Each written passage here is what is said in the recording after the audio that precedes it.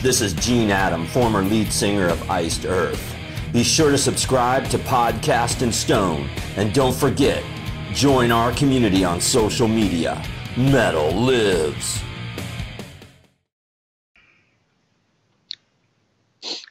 Ladies and gentlemen of the Iced Earth community, welcome to Podcast in Stone, the only podcast 100% dedicated to iced motherfucking Earth.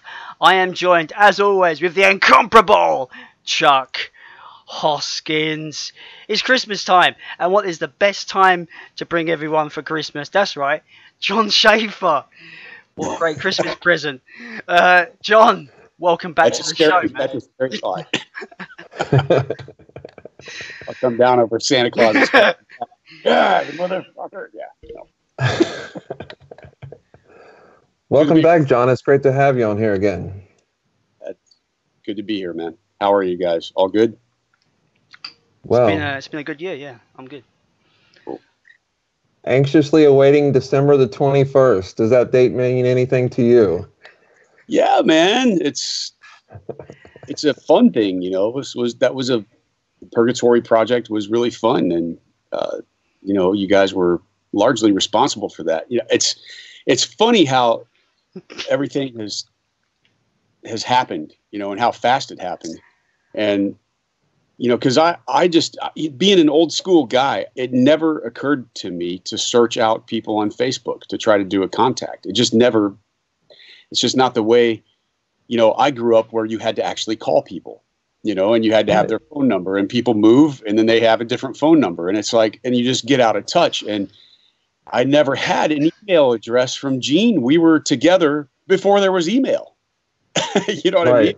When in our world, that just didn't exist. So none of that, we didn't have those kind of contacts. And it's not like if I would have ever seen Gene at an Iced Earth show, I would have been so happy to see him, you know, but you don't think about the stuff. So when you guys did that interview, it ended up being such a cool thing to bring us together again. And then for this thing, the music thing to happen, which was so organically, I mean, we were going there just to talk and to have some laughs, and it just felt so cool. And I'm like, hey, maybe we should record some of those songs, you know, not thinking we're going to be doing that in 3 months. But Gene and Bill are going, yeah, but we're 55. And dude, if you wait much longer, I'm going to be walking into the fucking studio on a walker or whatever, you know, they were joking about. I'm like, all right, guys, but look, I don't have any time for like the next year and a half. And Hansi's relying on me to get going on Demons. And we had our Iced Earth activities to fulfill.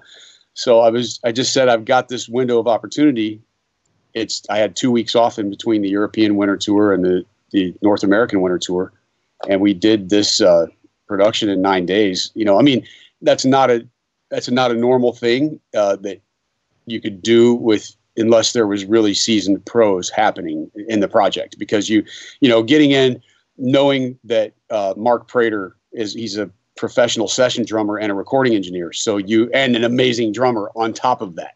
One of my favorites in the world to jam with. There's just something about jamming with Mark. It's like fucking awesome, because I'm a rhythm dude, man. So when you're playing with a guy who plays like a fucking grown man and nails that groove, it's like, oh, you know what I mean? It's the epitome. When you're a real rhythm guy, which I am, that it just doesn't get better than locking in with a drummer like that. So I knew, you know, when I was like, okay, guys, I have this window of opportunity. I got to put together a team that can make it happen. And there's a lot, obviously, with everybody there being in Tampa, it didn't make any sense for everybody to fly to Independence Hall to do this project. I mean, there's no point in that. It would have made the budget go sideways and would have been crazy. So we programmed the drums at Jim's house, and then I came home and in one evening I stacked the rhythm guitar stuff, had that ready to go. And then whatever point I was able to get back down to Florida,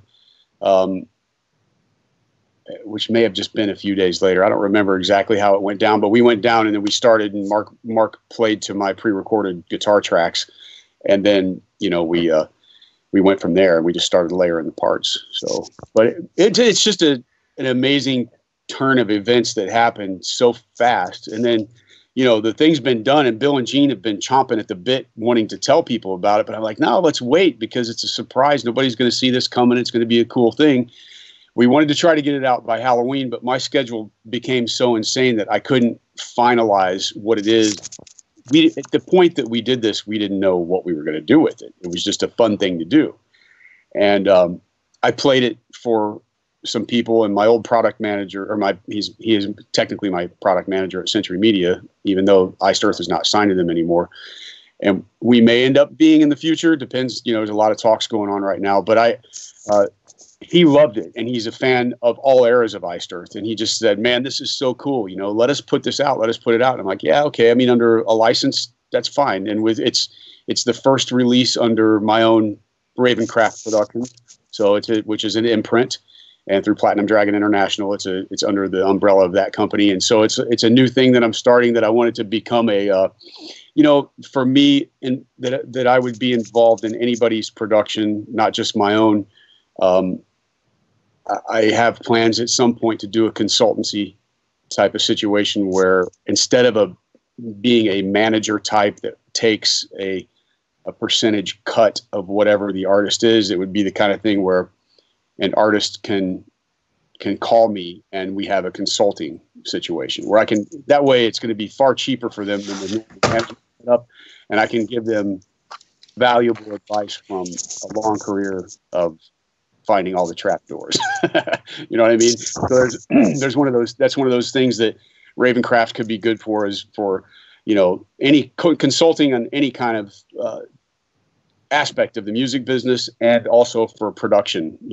If somebody wants me to produce their record, obviously I have to have time. I have to be into the music, but that's where that's going. So it's more than just an imprint label. It's going to be, my vision for it, as it would develop over time, is something a bit more complex than just being a production company. So that sounds really cool, man. How was it going down memory lane and discovering those old songs and actually like relearning them and stuff like that? It was interesting. It was painful to my ears because we were completely full of piss and vinegar. I mean, we thought we were the greatest in the world, and we were not. And we had this brutal fuck you attitude. It's, when I think back the way we were, I guess to some degree, I'm pretty much still that guy. I've learned so much and gotten better that maybe I can back it up. Back then we were just getting started, and we weren't. But that's the attitude it took to survive and to thrive in a brutal period of the band's history. We had to believe, So, but I think back and when I listen to it, it's that bad. It's that bad that the songs had some really cool parts, and the ideas and the lyrical content. There was a lot of cool shit there. We just weren't. We were new players, so we weren't experienced at how to execute the parts, how to make the most of any given arrangement, and certainly had no clue what we were doing in the studio back then. So, I mean, those are all things that are, it's part of the learning experience of doing this. Everybody start off, and you're in the basement of your house or in a garage, and you suck, and you get into a room and argue about stuff, and you work it out, and you practice and you practice, and you get better and better. And then every time you go into a recording situation, you learn. You should learn. If you don't learn something every day in the studio, then you're fucking up. And I mean, even at 50 years old at my age, having done this professionally for 3 decades, I can tell you that I still learn things in the studio almost daily. And that's whether it's psychology of whoever you're working with, or if it's something on my own, that I'm learning. It should be. So that part of it was a little painful going through those recordings and listen to it, because of the memories that it, invoked of what's going on in the day. Hello, Chuck. Do I sound better now? Yeah, it's a bit. Okay. I don't hear any noise now, so that's good. I was just hearing a lot of kind of shit. It's like someone's juggling with steel or something. Right. I'll put my steel balls away. Stop juggling. Yeah, put balls later, Chuck. Not now. Not during the show. Not now. You can't help it. It's all Jon Schaffer. Right. Now, I just don't make him laugh. Water all over the place. Okay. Your Dracula sound. Go ahead, I Jason. was going to say, beware of your mic, Chuck, because it's like right on your neck and it does rub against your t-shirt, so that sometimes can create noise. That's why I don't tend to use inline microphones. That's just me. Okay. Cool. Okay, and resume. Okay, John, Dracula sounds absolutely amazing. How hard was it with so many Purgatory songs to select those 5, or did it come right away which ones you wanted? I mean, Bill and Gene and I discussed the options, and there were a lot of them. We felt nostalgia from Jack and Burning Oasis because those were some of the earliest ones. Purgatory, let's see, Jack, Burning Oasis, and Jason's Mind, actually. Those were automatics, actually. And then we discussed Dracula was also pretty easy to say, yeah, we should do that one because I knew the things that were missing from that song from originally, just listening to it through one time, I'm like, wow, that's a pretty bad arrangement. But at the time we were like, well, that's so epic, man. Yeah, because we're playing the same thing over and over and over. Pretty fucking epic. It's long, not epic. So, so I just made some changes and said we need to come up with a chorus. Absolutely. So Bill's riff ended up becoming the chorus riff. And then it was just a matter of getting the verse lengths and stuff like that dialed in and tweaked. And I moved some parts around a little. But I knew that was going to end up being a good song. And I think all of them have some charm to them because it's really early stuff. I mean, if you were to listen to the stuff that Greg and I jammed in Indiana when we were still kids, you would find that the main riffs from Storm Rider were being played then. The main riffs from Colors, the main, Jack, Burning Oasis. There was a lot of riffs that we were playing, that I was playing, and Greg would, whatever. At that point, he didn't have a drum set. But there were times when we would be around with people that did, and we would just start jamming. But he heard me play those things, those riffs a lot of times. And I mean, Storm Rider is a really old song. It's an old song idea. The bridge section got developed later on when we decided to do it for real. But we were even doing Storm Rider when Gene was in the band, a version of it. It's not what it ended up being in finality. I think the one that was the most discussion about this was which we should do for number 5. Or the discussion was, should we do 4 or 5 because of budget reasons? And I was like, well, I think we're going to be okay to add a 5th one in. And In Your Dreams was one that was later. It was definitely towards the end. That was probably a song that was written in maybe in 87. I can't remember exactly when in 1988 that we changed the name of the band, but that was the year that it happened. I don't know. I don't remember the date. But I can, it was just I guess some of the things were automatic from a nostalgia standpoint. And then In Your Dreams was one that was like, well, that can actually be a very cool song with a little bit of work. And I added a couple new sections in there just to make it a bit more epic. You'll hear it because Friday the lyric video drops. So for that song. Oh, wow. So you'll hear that. And that ended up becoming one of my favorites. It's the one that opens the album. I still very much love In Jason's Mind. And, to be honest, I'm not a big fan of Jack and Burning Oasis because they're so basic and they're so, I'm sorry, man, I'm going to mute my phone. Otherwise it'll make a fucking ton of noise. I'm not careful. It's going off like crazy.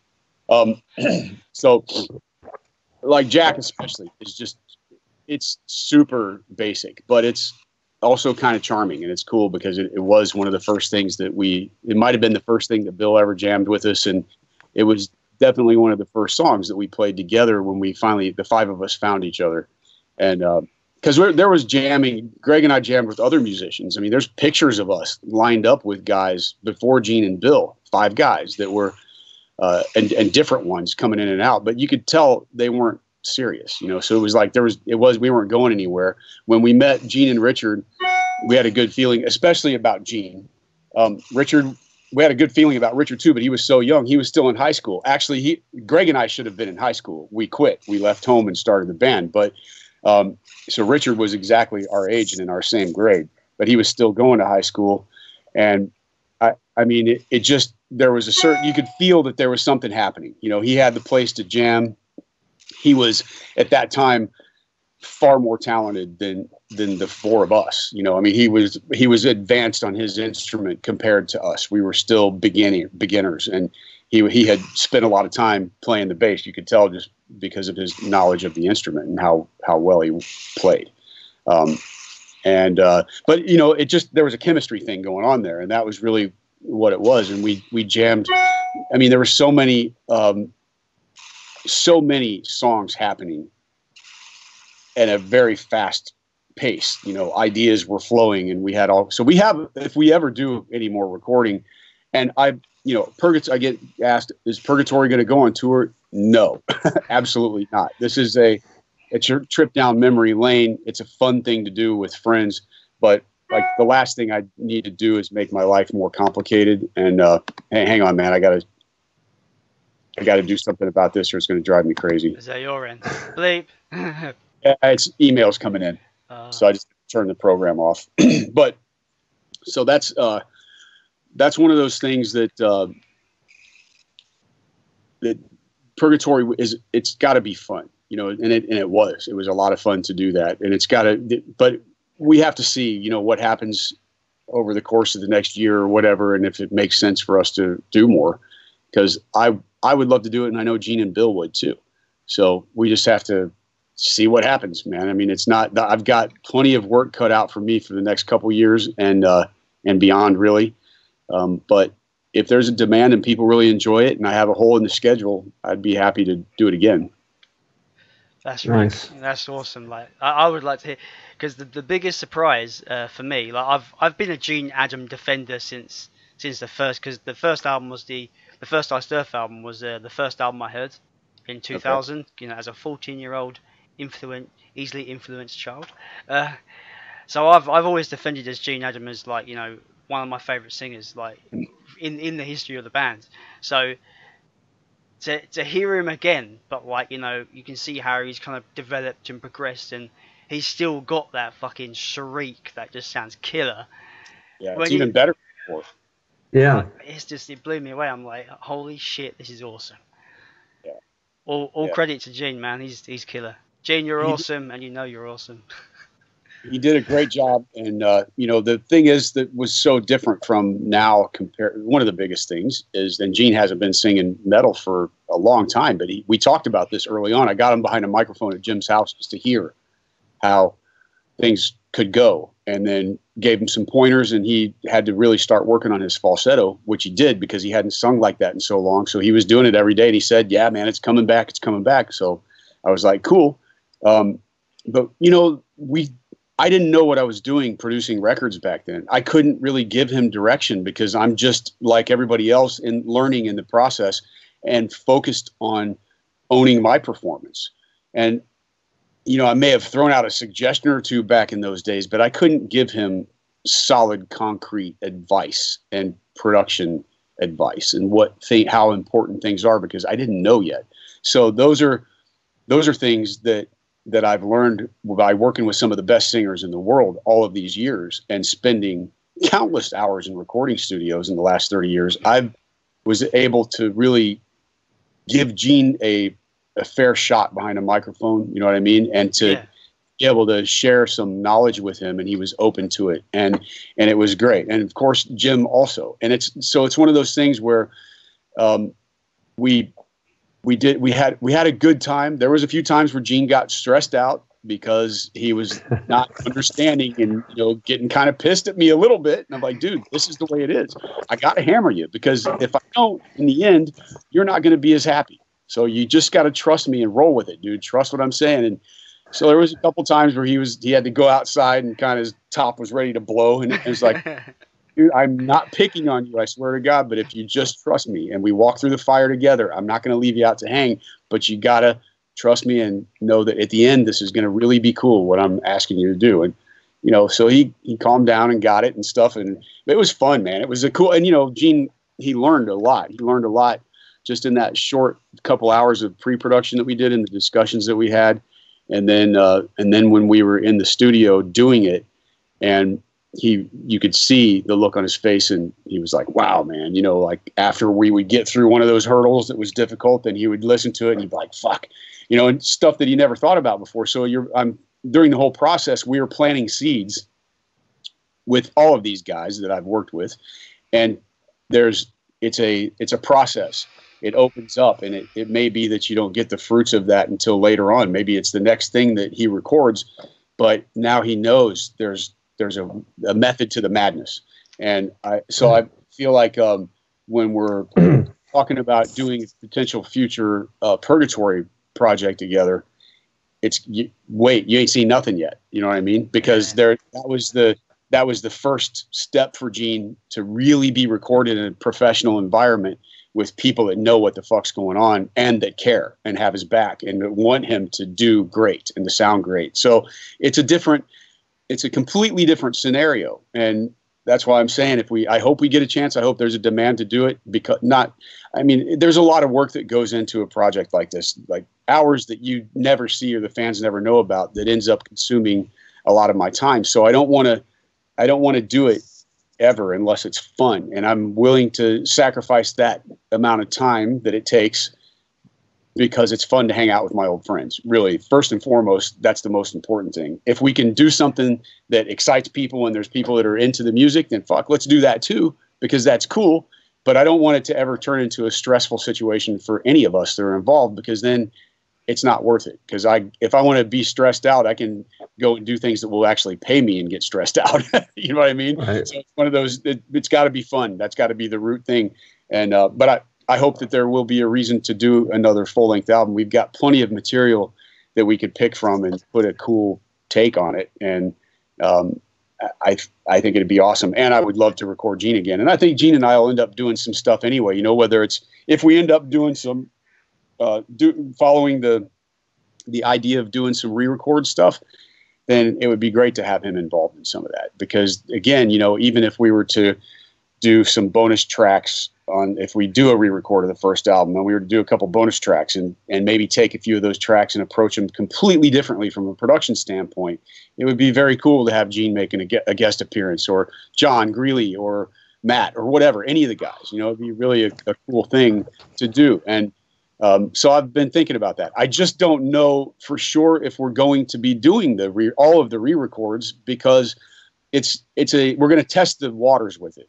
But to make that sort of a commitment, the amount of time, because there's so much movement in the Demons and Wizards world now, that is going to, it's a big thing that's happening. It's a very big thing. I mean, we put the band on sale on a Friday, and with promoters in Europe, and by Monday we had secured a headline position on the Friday night at Wacken.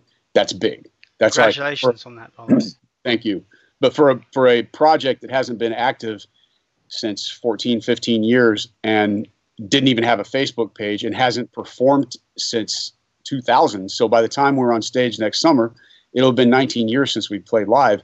To be securing headline positions and co-headline positions at the biggest festivals in Europe is Hansi and I are going, wow. I mean, we knew the demand was there, and how aggressive all the labels are after the product, for the new record and stuff, and to re-release the back catalog. There's a lot happening, and that can't be denied. And the work is going to happen. So digging into, in the holes of the next couple years, we may dig into one of the re-records as Iced Earth, so that we're active in the downtime of Demons and Wizards.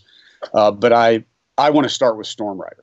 So that's going to be the album that we will do it, and we will do that record. And the reason I want to do that one is because I think that the production can be far better. The performances can be better. That doesn't mean to take away anything from the past. It's all, like I said, this is a learning process. And I know there's people that are the purists, and great, listen to those records. You can listen to them. They're there. You can listen to them for the rest of your life. But for me, I know what it can sound like because it's going on here. So I know what the end result's going to be. And I know just the fact that Storm Rider is badass concept album, that what we can do from a packaging standpoint, storyline, with the different artwork, and with having Dave and Roy on board and really contributing to the vision, getting it. And we have such a great chemistry between the three of us of making really cool products and artwork, that to have the Storm Rider story unfold in all its glory artistically within the booklet, and to have it really nailed down from a production standpoint. That was a 24-track album, man. It's a big record. There's a lot of dynamics and stuff that we weren't even capable of doing as players back then. And now the technology's gone so far, and we have the ability. That doesn't mean I want to get away from the rawness and the aggression of it. Trust me, it will be very aggressive and very heavy. It's just that we have the ability to do something really special, and I want to test the waters with it. And I think that's the one to start with. And then later on, if we find that, hey, this is really working well and it's a good idea and the people respond to it, and I know there's a mixed emotions about this, and I expect that. And they can, at the end of the day, though, it's a huge amount of work. And if it just falls flat and nobody wants it, then I'm not going to do it, because I don't want to spin my wheels doing all the work for no return. My time is money. It is. I've got a whole host of things that I can do that pay me, which I need because I need to live. Yeah. And I got family and I got people to take care of. So it's like, and it's got to make sense. And we just have to see that at the end of the day, it's really going to be worth it.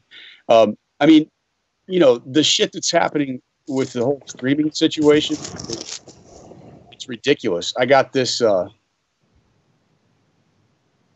meme the other day, and it's got like the Spotify logo, and it says, "Thanks for an amazing year, suckers." And the revenue of 2018, $1.37 billion. The average per stream royalty is 0.0037 cents. And it says plays needed to earn minimum wage, 1,117,021 plays just to earn minimum wage. So and then at the bottom it says Spotify for Spotify. I mean, it's obviously a big kick in the balls to Spotify, but the reality is the streaming income is shit. And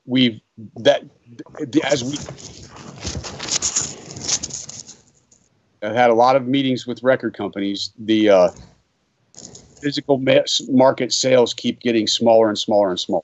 And now with Best Buy taking out CDs out of the store, we're running into a problem. That's obviously, I think. Chuck, there's a spike in your volume. Well, every time he moves, it's like. Oh.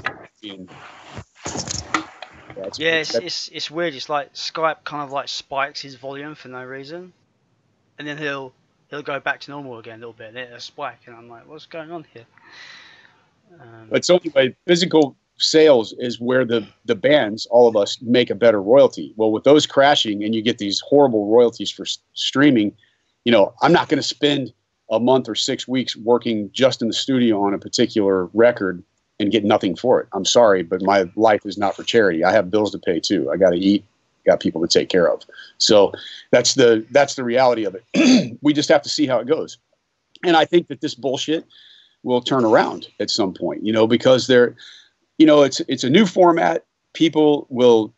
Companies will develop, they will come up with a scheme, they will get away with what they can for as long as they can. And then legislation will go through the houses of government around the world, and rules will be passed, and things will become a little more fair. And then there'll be another scam that'll come along, or another system that'll come along and soak the artist. So that's the way it is. But I think within the next few years, we'll see things get a little fair. But at the end of the day, this is not charity work. This is a huge amount of work that it takes to make these records. And, people don't understand when I work 16 hours a day, I do. And anybody that's been in a production with me, they know that. And it's not like I'm just coming in and recording my guitar parts and fucking off. I'm doing my guitar parts and working through every other performance and having input and producing the entire time. So usually it's me and an engineer that are putting in some serious amount of hours. And that's just the recording. The artwork and the layouts and all of the other stuff that goes into it, the discussions, the interviews, the promotion, all of the shit that you have to do, it's a lot of work behind every single release. And it's got to make sense. So I'm willing to test the waters. Storm Rider, we all feel like that's a pretty cool record to start with, and we'll try it out.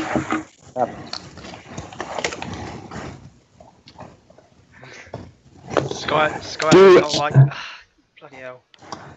Your volume As an artist, your audio spiked again, like it's proper ridiculous. is it still spiked? Yep. I don't know what's the matter with Skype today. 4 days. As an artist, do you make the same off of a CD as a vinyl, or is there a difference for you in the price that you get as an artist? That depends on how your contract is structured, man. It's because they play these little games with packaging deductions. So they'll like automatically take 20% off or 15 or 25, depends on what's in your deal for given formats. So like for vinyl, there's always a packaging deduction. For CDs, there isn't typically for a normal jewel case, but there is for a digipack. There's obviously no packaging deductions for digital sales or for streaming, but if they could get away with it, they would try. I can guarantee you that. So there's a lot of things there's a lot of tiers involved in it, and any given contract that can change that. You know, it's not a set in stone thing. It depends on your deal. I forgot what I was going to say. Damn it. Yeah, with regards to this whole streaming thing, and like what artists make and through streaming isn't much and stuff. I watched this video on YouTube, and it tried to explain why music is worth, one track is worth 99 cents on iTunes, for instance. Where if you say like antiques, for instance, you get a desk, it's like 45 years old or whatever, that desk might be worth 10 times more than a desk you can go into a local, DIY shop and buy, kind of thing. You know how age for certain things kind of they grow in value. For instance, he says why isn't this happening with music? Not like in that similar way. Like you go to a museum, there's a painting is worth about $2 million. Why is that worth $2 million? You have music, it's been worth more or less the same thing. As a kind of marketing price throughout the whole. It's all still made by artists, but the industries are completely different in terms of the value of that art. And well, that's true, except when you get into a specific format, like a first pressing of a record that's very sought after or whatever, you're gonna pay more for that than you would for a new vinyl. You can pay. I've paid some pretty good money for some of my records, man. Like that are first pressing, near mint condition of Kiss Alive or whatever. I mean, I've paid some money for those records that I have, and that's the kind of thing that it's a choice. So I mean, in that way, there is some kind of appreciation monetarily in some of these old antiques and type things with music. But I mean, hey, if somebody pays 99 cents for an Apple download, at least they're paying for it. They're not paying for it. They're not paying for it with YouTube. They're not paying for it. If you can pay $10 or $15 a month and have access to a library of everything that's ever been recorded by man, how the fuck is the accounting really working? That's my point. There's a lot of gray area in that whole situation right now, and it's not cool. We can see it. I've had meetings with some important people at record companies, and everybody's very concerned. And I'm like, well, you guys need to figure it out. We write the songs, we make the records. You have to figure out how to save your own asses. Don't look to me for how to save you, how to bail you out. I mean, at the end of the day, we are in this together to a degree. But the labels, they've allowed this kind of stuff to happen, from even from the day of the whole, when CDs came out, and then all of a sudden it became so easy and accessible to get CD burners. Bootlegs have always been a thing, The difference was back when bootlegs were happening, whether it was a record that was pressed or just cassette bootlegs, is that the quality was usually shit. But as soon as you could go digital, 100%, perfect audio quality, now you've got a problem. If somebody's taken burned CDs, and I remember back early in the band's career, they would be selling those on the playground or at school for like 10 Deutschmarks for a burned CD. So, that was already a problem because they're getting full fidelity quality for a cheap price. If they don't care about the artwork and the packaging, then they just want the songs, then they got it. But this whole, where it developed and what it turned into is, it's very concerning for the old model. And I don't see it being good for any good for a new model. But physical sales are going down by 20 to 25% every year, which is bad. At the end of the day, it's bad. So we just have to see where all this leads. I do believe that there's going to come a time where CDs will be a thing of the past, and maybe there's going to be special editions where a record company makes 2,000 CDs globally or something like that. But if things continue on this trend, then physical product is going to be harder and harder to get. I actually could see a day where you have a very limited amount of CDs pressed on a new album cycle. You have vinyl and you have streaming, and those are your options. And because I don't think vinyl's ever going to go away. I don't know how much of this is a trend and we're like at the top of a bubble right now that's ready to pop. Or maybe the bubble has the ability to get much bigger. I'm not sure about that because I see that there are young people that are getting interested in vinyl and all that stuff, and that's cool, but I don't know if it's just a passing phase. In a year or two, we'll know if high school kids are still think that records are cool, if it's just a trendy thing right now. Or people in general, not just high school kids, but just people in general. But vinyl will never go away. Every Iced Earth album we've ever recorded has been on vinyl. Even at the absolute bottom of the barrel interest, there were still, for a label, they'd be like, oh, we can still sell 1,000 or 2,000 copies, no problem. Because there's enough collectors out there that would want that. But, selling 10, 15,000 copies on an album cycle, that 15 years ago would have been unheard of. Like everybody'd be like, what? No way. Nobody's going to buy that much vinyl. But now they're doing it. So yeah, vinyl for me is the best way to listen to a record, to music. Do I use Spotify? Yes, but I only use Spotify when I'm out and about, like through my phone, right? So you can't necessarily carry your vinyl player outside. But when it comes to like home listening, like vinyl is my go-to format. Speaking of vinyl, I heard about this story about this band. I forget what they're called, but they're doing something to kind of spark sales in their product, and it's quite an interesting thing. I don't know whether it would be adopted at all by anyone else, but I just find it very interesting. What they're doing, they're doing a thing where their music is made to order. So they say they've got an 8-track album, for instance, right? And they get 200 people that want to buy that on vinyl. Each vinyl, they record that album live for every vinyl. So every vinyl is a unique take of that record. And then they basically, so everyone's getting the same songs to a point, but you might have a little mess up here and a little wrong note there, or the performance may be slightly different on each pressing. And I find that incredibly interesting in a business model for a band. I think that's fascinating. It is interesting, but like how to make money on that, you would have to sell those for pretty serious money if you're talking cutting an actual record for that performance. So you're talking about an acetate, you're talking about having the equipment to do it, and the engineer knows how to do it. It's a good idea, but I think it's like financially not a possibility. I think it may be a cool little gimmick to talk about once, but for it to turn into an actual model, I mean, you gotta think, man.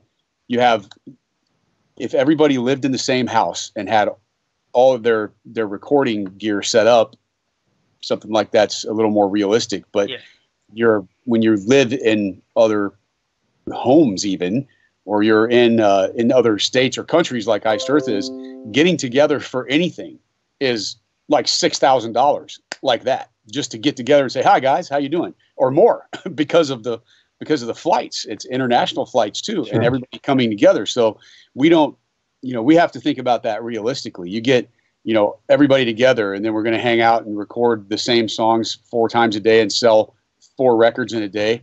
How much are we going to have to sell those for to warrant our time that it takes to go through and do that? A lot, I can tell you. And then you have to mix the record as well. You know, I mean, so it's a nice idea, completely unrealistic economically. Very. If somebody's willing to pay, you know, $1,000 or $1,500 for every record, and we could knock out 10 of those a day, you know, we would be able to take care of our costs and probably make a little bit of money too. But sounds a little bit unrealistic. Speaking of projects a passion project that me and Chuck are in talks about, and it's going to be very difficult for us to really even begin it. Really, is we really want to do an Iced Earth documentary, like a fan-made Iced Earth documentary. Mm-hmm. But I want to do it the proper way. I want to get, you know, your kind of blessing, you know, whoever owns the music, like Century Media owns all the back catalogue, get their blessing, you know, get their copyright permission, and go full board with it. But like, because it's going to be the way I would see it, it'd be non-for-profit. But if I'm getting everyone involved, it'd probably be for profit. But ignoring that, fan-made. If I did it my way, it'd be fan-made. It would be just like a fan thing. But like, my friend was like, you do realise, you know, you need to get all the gear. You need to get people to, like, you know, do lighting, cameramen, flights to the States, you know, get permission from everyone to interview them, travel, you know, food, you know, paying the staff that you're going to be. I'm like, yeah, that's going to be difficult. Hey man, it's an admirable goal, and you know, it would be cool, but you're talking about costs. Even if you do it on the cheap, there's money involved, and it's not a little bit. And you know, maybe you could do a GoFundMe kind of thing or some shit and try to raise money for that. But you know, if you're talking about wanting it, you know, if you put it up on YouTube, even, you're going to have to get Sony's permission to run the music. You know, I mean, I can say, yeah, it's fine with me. But they would probably not even give you any problems. But you never know. You have to get a permission, and you got to have attorneys involved because there's going to be contracts, and it's like there's a lot of costs. Besides all the stuff that you just mentioned, I guarantee if you really sit down and put pen to paper, you're going to come up with a lot more. And that's the thing. But if you do it, and we're just to put it out on YouTube as really a for the fans kind of thing, that's you want to spend your time for that. That's cool. But if you want to make a DVD type of deal and try to sell it, first of all, who's going to buy it? You know, DVD sales are also down the shit right now. I mean, physical stuff in general is down. So you then have to, you know, strike up a deal with Amazon and maybe Netflix or whatever to try to get people that have these streaming services do it, you know? Yeah. I don't know. I mean, it could be cool. I would, depending on how you guys set it up, I mean, I'd have to have a lot more details before I could get behind it, but it needs to be, you know, I'm always of the feeling that I want to do things the right way or not do it. Exactly. That's my mindset on it. If it's not going to look good, if it's not going to sound good, if it's just going to be a cobbled together, because I can make a pretty simple documentary of my voiceover with clips from interviews with numerous members already. Just cut clips of them talking about specific moments that I'm actually covering, like the early Purgatory days. Could have Gene on talking about it where we had him on, etc., etc. I can string together a documentary that is just probably cost very little money, throw it together with the assets I already have on my PC, and be done with it. But I won't feel that it's good enough. Yeah. Especially for, you know, Iced Earth is my favorite band of all time. They've been, you know, your music's been in my life since I was a teenager, and it means the world to me. I don't want to do a half-assed job of telling that story, you know. That's the thing, you know. It's either got to be top dollar quality or nothing at all. That's my personal opinion. Yeah, I mean, you know, I don't know, dude. Just we'll see. Maybe I'm in over my head a little bit. Like, maybe. Yeah, I don't know. I mean, I don't know what the desire is for something like that. It's a very cool story. There's no doubt. There's not much like it, but you know, with the band being, I would say, you know, we're beyond a cult band, you know, but we're not mainstream, and we're not a band that's going to be, was just having this discussion recently. You know, I just don't care enough about monetary gain to sacrifice my artistic integrity. Yeah. It's not I it's agree. never been an option. It never will be an option. And I think anybody that they would, you know, if you talk to Bill or Gene or Greg or any of the guys from the old days, it was exactly the same. And it's never going to change. So it's not going to happen. And I'm fine with that. I think we've reached a really great level of status as a band that has been completely true always. And that's the thing that matters. And that's actually what gives us the loyalty from the fan base. But my unwavering attitude towards that has probably also cost us opportunities to advance the band further from popularity, which always leads to monetary gain. Yeah. But it's just my artistic integrity is not for sale, and I will not be pressured by label types to write songs a certain way to fit some kind of a mold for a trend within the genre of heavy metal. That's never going to happen. I mean, and I've gotten into discussions many years ago with people in the business about that, and probably pissing people off, but that's the way it is, you know. So I don't really care. I mean, I'm not here to make friends with everybody on the planet. I'm here because I have shit to do and I have something to say, and you can either get into it or not. I don't really give a fuck. If you do, cool. If you don't, that's fine too. I don't care. There's plenty of shit to listen to and to get into out there. Well, you got our support, so it's all good. Now, one question me and Jason often ponder, and we've tried to find it and we can't find it. We're curious as to what the best-selling Iced Earth record is. Do you know what that is? I've heard rumors that it's Glorious Burden. But definitely in the States, it would have been the Glorious Burden. That's for sure. It's always by territory, man. So you have to. Okay. You know, if you look at and the globally, Glorious Burden probably was as well. That's possible because it was really coming up to a peak then. I would have to look. I'd have to just that discussion. I have to go through statements, and I haven't really thought about that. I probably have to talk to Philip at Century Media, my product manager. He could probably find that info out for me pretty quick. By the way, speaking of Glorious Burden, the vinyl of that is probably the best vinyl I've ever heard in terms of just sonically sound production. It sounds fucking incredible. Like it's the vinyl that I measure every other vinyl press to, because it just sounds so full, powerful, awesome. The only downside is not many fans can get it now because it's going for silly prices on the used market. Yeah, I mean, dude, that was in these lean years for vinyl too. You got to remember there probably was only 1,000 of those made or something. I don't know for sure, but very limited because that vinyl wasn't selling then. It wasn't a hot thing. So, I mean, it was selling to collectors, but that's right. it.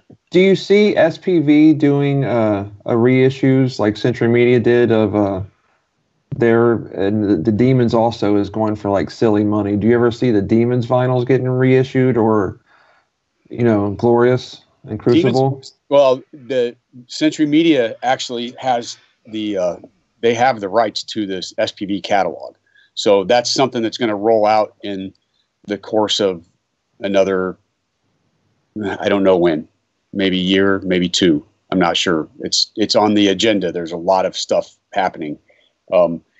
Demons and Wizards, Hansi and I own those masters free and clear, and we are negotiating now not only our new deal, but a deal to re-release the back catalog. So that is happening. It will be remastered. They're on the second. We're having a really hard time finding bonus content for the first album, but we have a lot of bonus content for the second album, or demos and stuff like that. So there will be some cool shit, and the artwork is getting a complete revamp on the second record. The first album has Danny Mickey's original inks, and Roy has recolored it and given it a facelift, so it looks amazing. The second record is a completely new drawing based on similar concepts, but I was never happy with that one. So I was I talked to Hansi and said, man, I really want to I want my guys, to redo that and to bring it to life again, make it better, take it a step further. So we've done that. The new cover looks badass. It looks fucking awesome. And most of the interior panels are done now. And there's a lot of excitement for those albums to come out because the first album was never available on black vinyl. It was only a picture disc. So that's going to sell huge because that was a very big record. It was the Demons and Wizards first album. We got a Grammy nomination for that album. And it was a very, very successful thing. And that clearly nobody's forgotten after all these years, which is, we're like so blessed actually.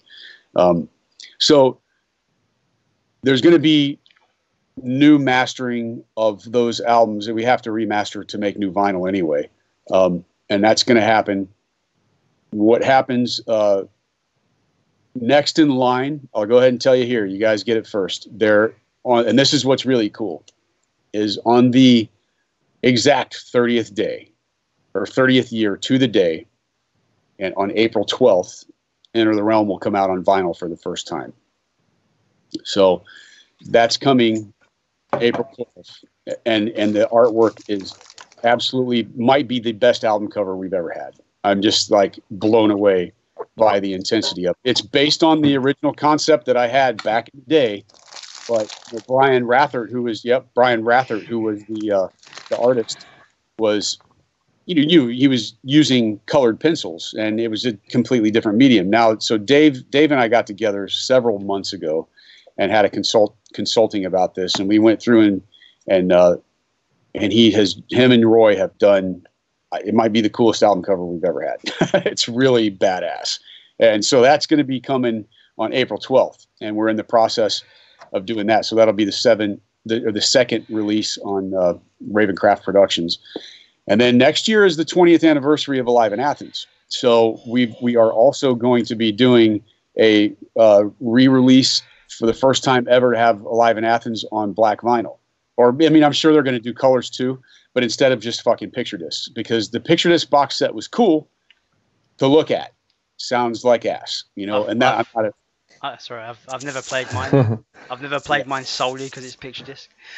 Yeah, They sound okay for a few plays, but then they start to get pretty shitty. It's not worth doing. I want to have a proper vinyl release of that record. So that's something that Philip and I have been talking about. And there's going to be a lot of things like with a catalog this big. There's so much that they want to do and that we can do.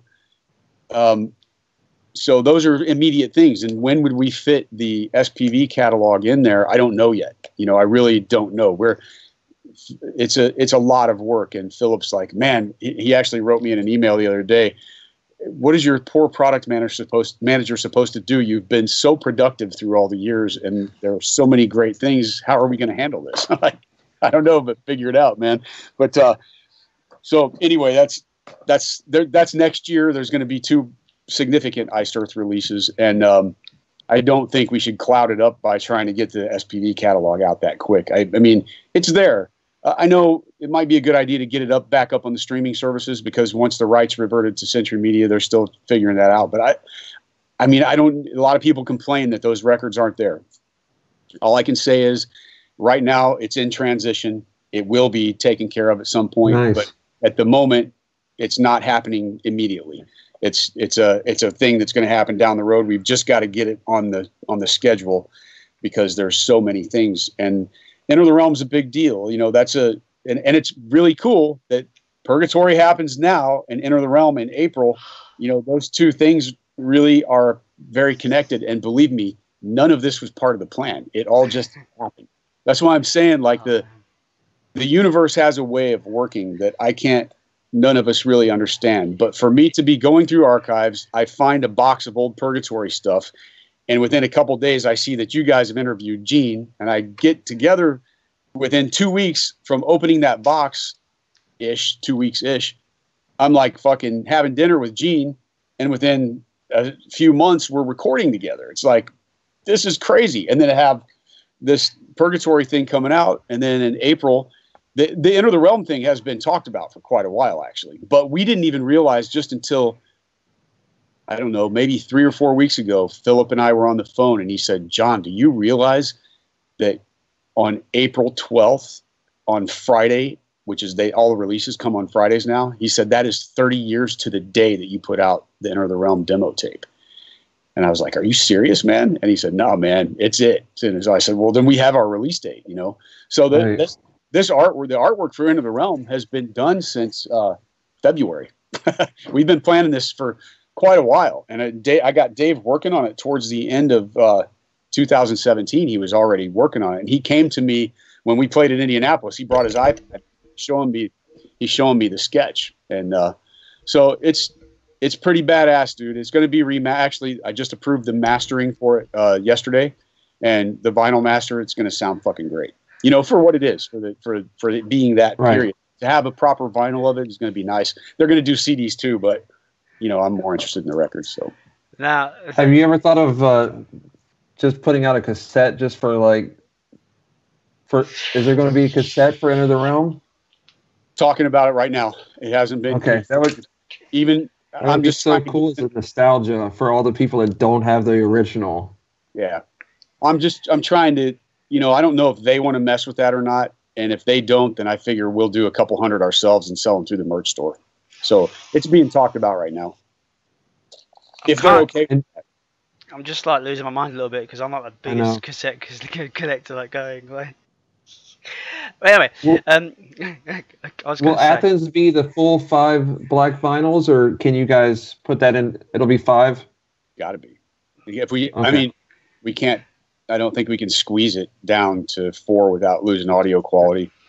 I don't know though. You know, we really have to analyze that. That's something that Philip and actually the plant are going to have to give me their advice on. I was nervous about putting all of the Purgatory songs on one side because, you know, back in the day it was always any more than 22 minutes aside, you start losing audio fidelity. But the manufacturing plant that we have, which is top notch. Over in former Eastern Germany, they said that for heavy metal music, it's not an issue. If you're talking about very complicated jazz or classical, to put that many minutes on one side is going to be more noticeable. But it sounds great. I mean, I got it yesterday or the day before yesterday, and I'm very impressed with the way it sounds. And they guaranteed me. Philip said the plant absolutely will not manufacture it if they think you're going to be losing fidelity. But with such a few amount of songs, you know, it makes it easier so you don't have to flip your record after 2 songs or 3 songs, you know. So it is in that way it's a little bit cooler to have them all on one side and have the etching on the other. But it does sound fine. So maybe given that they may be able to squeeze it down to a 4-album set. My concern about this has always been that it's going to be expensive because you can't have something like a 5-album set and have it not be pricey. It's going to be, but it's a legendary album and it needs to be on vinyl, proper vinyl for once. And the 20th anniversary makes sense to do that. So couldn't agree more, man. Like it's in the metal community, just not the Iced Earth community, like the general metal community is held as one of the greatest live albums ever recorded. And it's my favorite.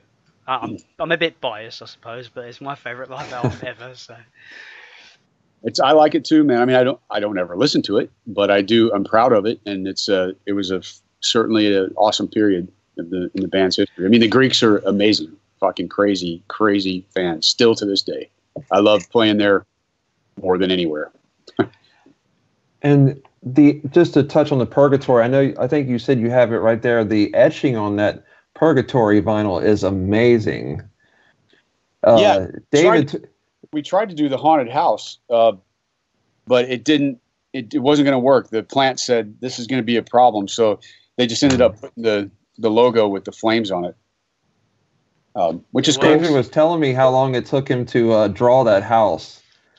And he said it was a tough one to do, but the artwork for that is just outstanding. Yeah, he struggled with that one. I think, it's one of those things, man. It's architecture. So for a guy who's been doing the kind of stuff that Dave is a fantastic, he's a fantastic artist, period. But as a portrait artist for tattoos, which is there's not a lot of people that can really do portraits to where you look at the photo, you look at the tattoo and go, I know there's no question who that is.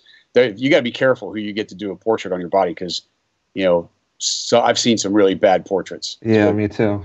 Dave does that, and he can draw the demonic creatures and all that cool shit.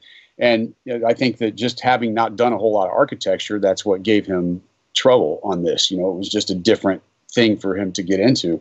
But yes, it did come out cool. It came out very cool. So I think it fits perfectly for what we were trying to do. I mean, this is the booklet. That's awesome. Wow. And it's got like you know, we wrote some liner notes in there. There's stuff from me and Gene and Greg and Bill, and it's got the lyrics, and there's a picture there, an old picture where dedicated to Richard, where we dedicated. That's awesome. Because he died right before this went into manufacturing. Like, it was going off to the plant. So very sad that he, you know, we never got a chance to get together again. You know, that was a bummer. And you just never know, man. It's one of those things. And even last week I was down in South America, and my manager, who was the most important, probably the most important guy in my entire career, passed away at 49 years old. So it's very sad. He had to step down in 2007 because he got MS, and he's been in a battle for a long time. And even we, you know, he managed In Flames and Dimmu Borgir and Tiamat and Moonspell, and the list goes on and on and on. His office was covered with gold and platinum records, and he had one of the most successful management companies for a lot of years. And I've known he was the guitarist for Morgoth, and I met him in 1990, and we were friends immediately. And then he actually realized that he was a better manager than guitar player, and he started a management company. And in 96, he approached me, and he, towards the end of the Dark Saga album cycle, he became Iced Earth's manager. We didn't have any management before that. And we grew very close through the years. And even after he got sick, we remained very close. And it was really when Karsten got sick that I feel like some very challenging things happened for Iced Earth. And he's very important to me, you know. So it's tough. This has been a really, really tough year for friends, you know, whether how much you're in contact or not, it doesn't really matter, from Sure. World Dane dying, all the way, you know, with, you know, Ralph Santola and I were not friends, but I still respected the guy, and we were on good terms. If I see him out somewhere, I'm going to speak to him. We have no ill will, but it just didn't work, us being in the band together. But you still, you know, I still feel terrible that he passed away. And, you know, Vinnie Paul was a very good friend of mine, and that was horrible. We were over in Europe, and I'm like, fuck, man. And I missed Worrell's memorial and Vinnie's because I was on tour in Europe, and I missed Richard's because I was out west. And it's like, there's always this, it's just tough. It's been a really tough year, for deaths, and now Karsten. So I'm, you know, it's one of those things. I'm very, very happy that, you know, you guys are largely responsible for reconnecting me with old friends of mine that actually mean the world to me. And Greg too, man. I mean, Greg and I were the original Beavis and Butthead, dude. We were those guys. We were fucking complete terrorists and complete assholes, and didn't give a fuck what anybody thought. And He told us. you know, when they surprised me at that dinner, I was like, who the fuck is this guy? And he used to do this stupid face when we were stoned all the time. And he did that. And I was like, fuck, okay, now I know. Because he's gained some weight. He has short hair now. I haven't seen him since like the early 90s or whatever. And I'm just like, okay, at first I'm like, okay, maybe this is a fan. And he's just like walking up to ask for an autograph. So I'm looking at him like, okay, what do you want? And he starts saying something about, have you guys checked out the early bird special? What the fuck? And then he makes this silly, ridiculous face. And I'm like, okay, it's Greg. And I got up and gave him a hug, and it was so, but yeah, it's just, you know, it's cool because, like, whatever, anytime you go through a split, it's hard. You know, it's hard for me if I had to be the one to say, okay, this isn't working because my vision's over here and we're not getting there.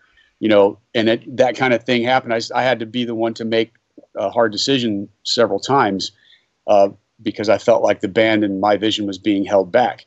But it doesn't mean that I still don't love those guys. You know, I mean, I'm not close to everybody that's been in the band. Definitely not. There's some people I don't really care if I ever see them again. And then there's some people that I really did develop a strong bond with, that the breakup, because it is a breakup of a relationship.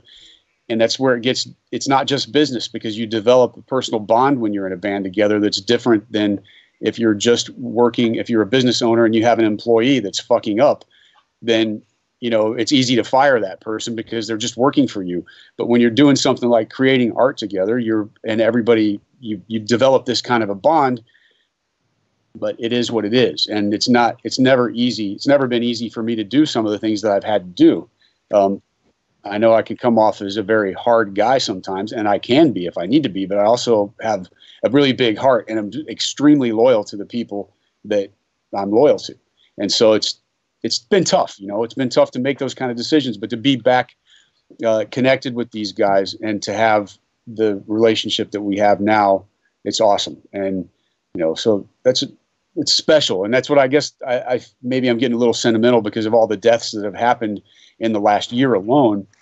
You never know, man, you know. And Bill, even though like Bill and I have been in touch several times through the years, it's to do this and to go back and relive a period of our lives that was hugely important and fun and insane and like all the shit. Like we did so much. Dude, it'll be out in a book someday. Yeah. And people be like, that can't be true, but fucking all of it's true, every bit of it. And we were so reckless and lived without fear and wild and fighting and drinking, fuck you, and just insane behavior. Just had nothing to lose, and it was that pure raw energy and attitude that made it happen, you know, in those years, and it developed and it was moving at a very fast rate. And I guess that's the thing that when we were going through it, it felt like it was taking an eternity to get something done. But actually things were moving fucking fast, you know, from the time Greg and I split to Florida until the time there was a record deal. It's not that long, actually. And all of the stuff that went in between to make that a reality was heavy work, definitely. So. Well, Bill and Gene are super, super nice guys. I know I talk to them both frequently, and they're just incredible guys. So I'm so glad you guys got reconnected. And I'll tell you, John, man, they've both got your back. I tell you that, man, because when we kind of posted a little kind of discussion about the re-recordings that you're going to be hopefully doing, and there was a lot of shit talking, you know, oh, John's just doing this, blah blah blah, all this, and Bill and Gene are like, you don't know John, you know what I mean? Like they try to back you up and say, you don't know John, don't start saying shit you don't know nothing about, kind of thing, you know. And I think that's great, a brotherhood to the end, my friend. You know what I mean? Yeah, there's no doubt about that, and that's the thing that I guess probably had bothered all of us through the years, was that it didn't work out. It didn't work out the way everybody wanted it. You know, even me included. There's guys that I did not want to fire that I felt like I had to in order for the band to progress to where I was chasing the vision in my head. And it's hard to separate the personal bond between the business bond, because at some point the band is business. You know, it doesn't, artistically, you don't ever want to think of it like that, but it actually is. It's a thing. And the minute that you make a product and you put it out on the market, it's business. Boom, done. End of story. Sure. And so it's one of those deals that it becomes complicated. And I'm very happy that there's other people in our, you know, Jason Lacey, man, he was an old friend of the band's years ago. I mean, years and years ago. And I got to see him in Oklahoma, and it's because of you guys. You know, I wouldn't have been in touch with Jason, not because there was any hard feelings at all. I love the guy, but that's the cool thing about what you guys have built with this is reconnected. We've been reconnected. I've gotten back in touch with John Greeley, or he got in touch with me, and, you know, and, we had a really meaningful discussion over the phone, and I've always been a fan of John's voice. I think he's a fucking amazing singer, man. He's awesome. So He actually sent me a track the other day that some Greek guys did, and I was like, John, that's one of the best things I've ever heard. Your voice, it's the perfect key for his voice. He sounds killer on it. It's probably the best thing. I felt like I was like, wow. And he sent me one of his CDs with the Seventh Servant thing. So we're in that EP. What's That EP is fucking killer. Like, Yeah, that's it. Me and Chuck have both got a copy, and we couldn't promote that more. Like, we were always shouting out, like, John Greeley, this EP's awesome. And, yeah, he's a great guitar player as well. Yeah, man.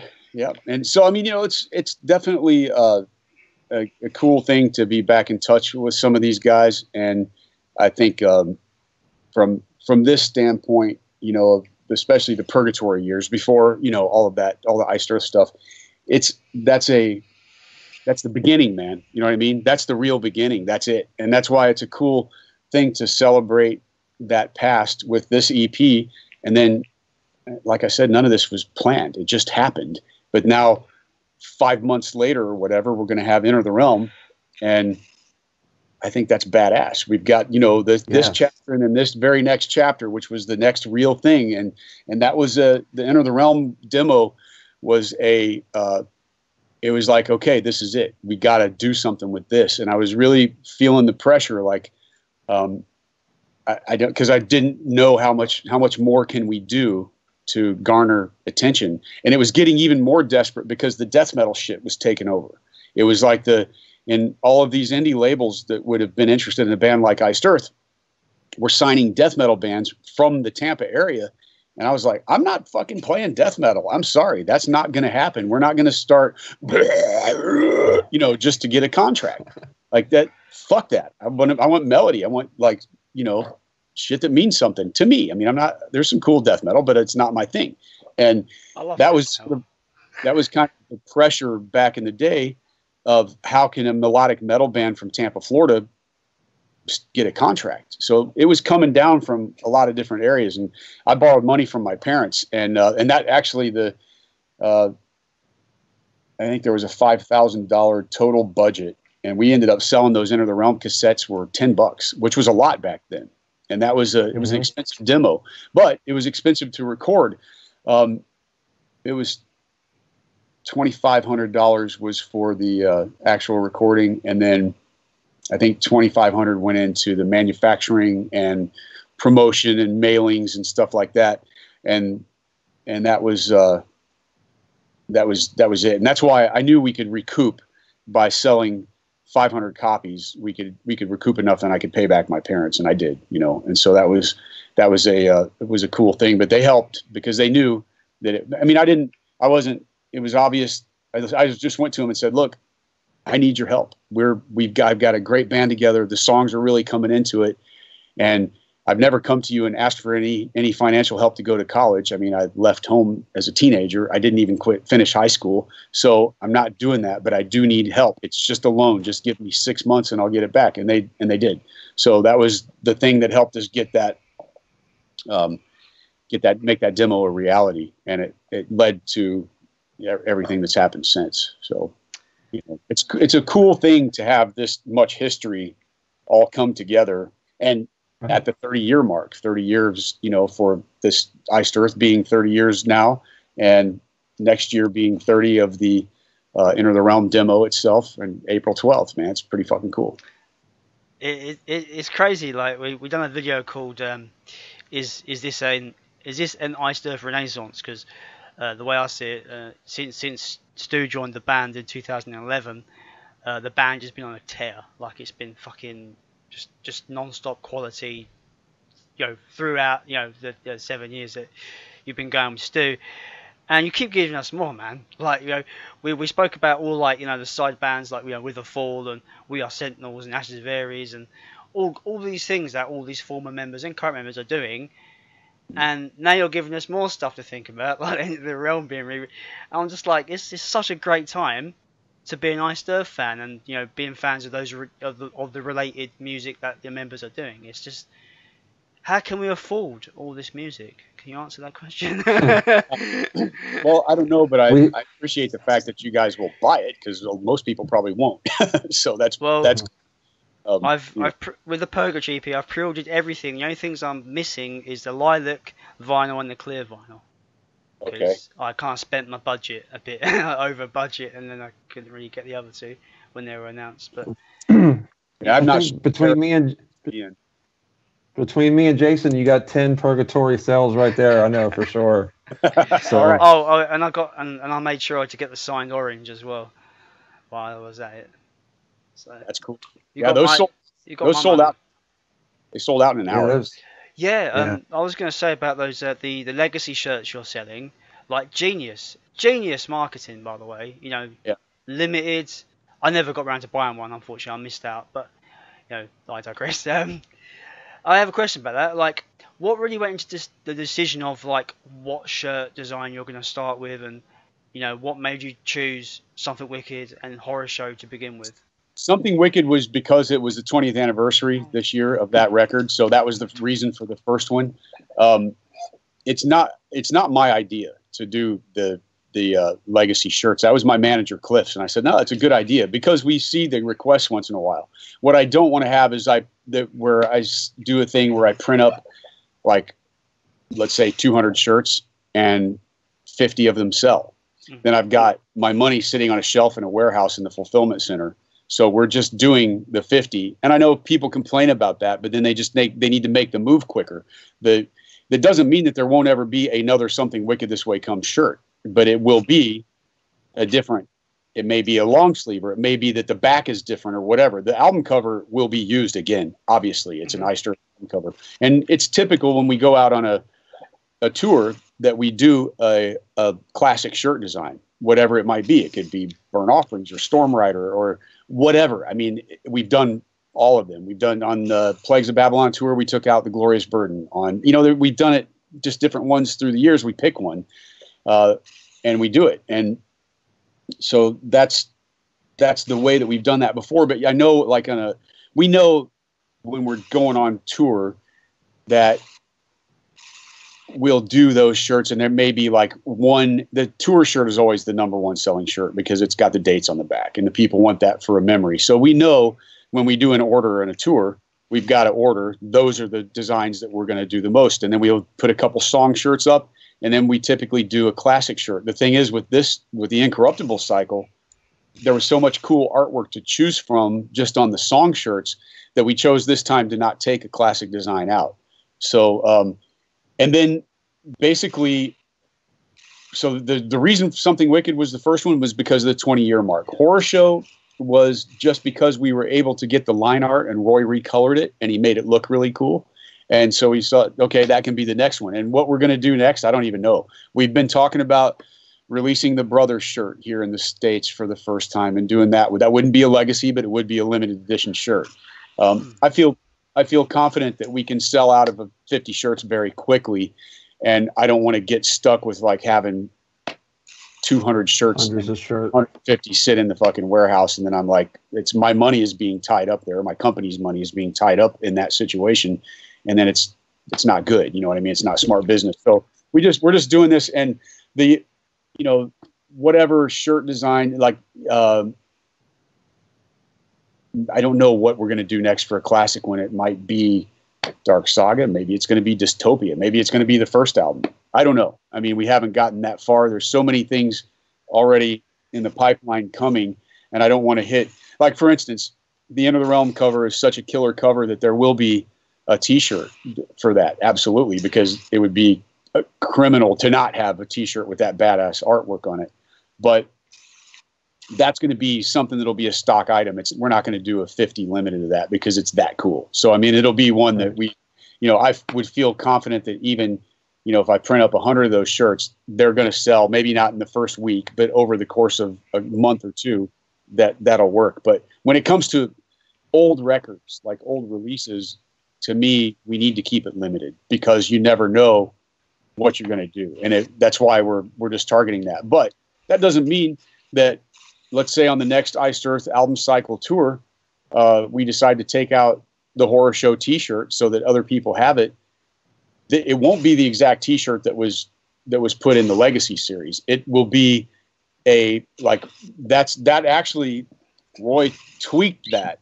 And I was with him in Phoenix, Arizona at his house doing it on the computer. We made it so that Seth's head is much bigger, and it's not exactly the Horror Show album cover. So when we go on tour and we say, okay, we're going to take Horror Show out on this run, then maybe it's going to be the actual album cover that way. It's going to be set in relation to it. Maybe it's going to be the one that has the monsters on it. It's going to have a different back. Whatever it is, we've got tons of artwork related to that album cycle that we will certainly use. But in that particular layout and design, that is the 50. That's it. That's how it works.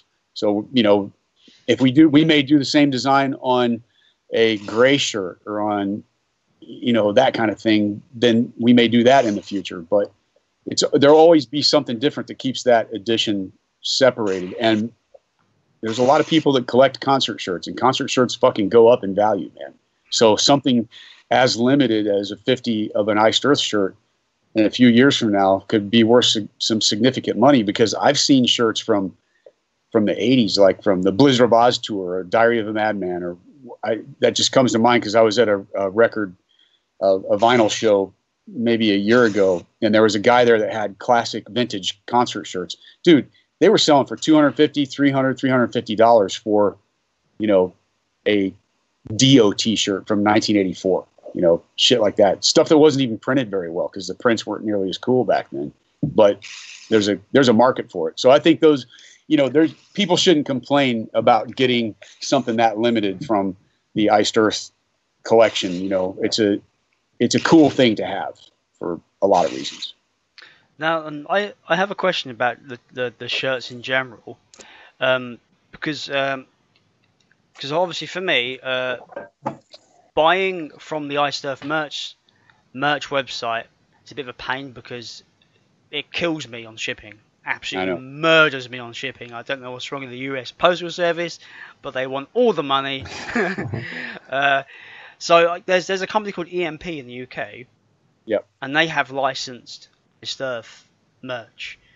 And I saw the same print as the limited Something Wicked shirt they had on a grey shirt.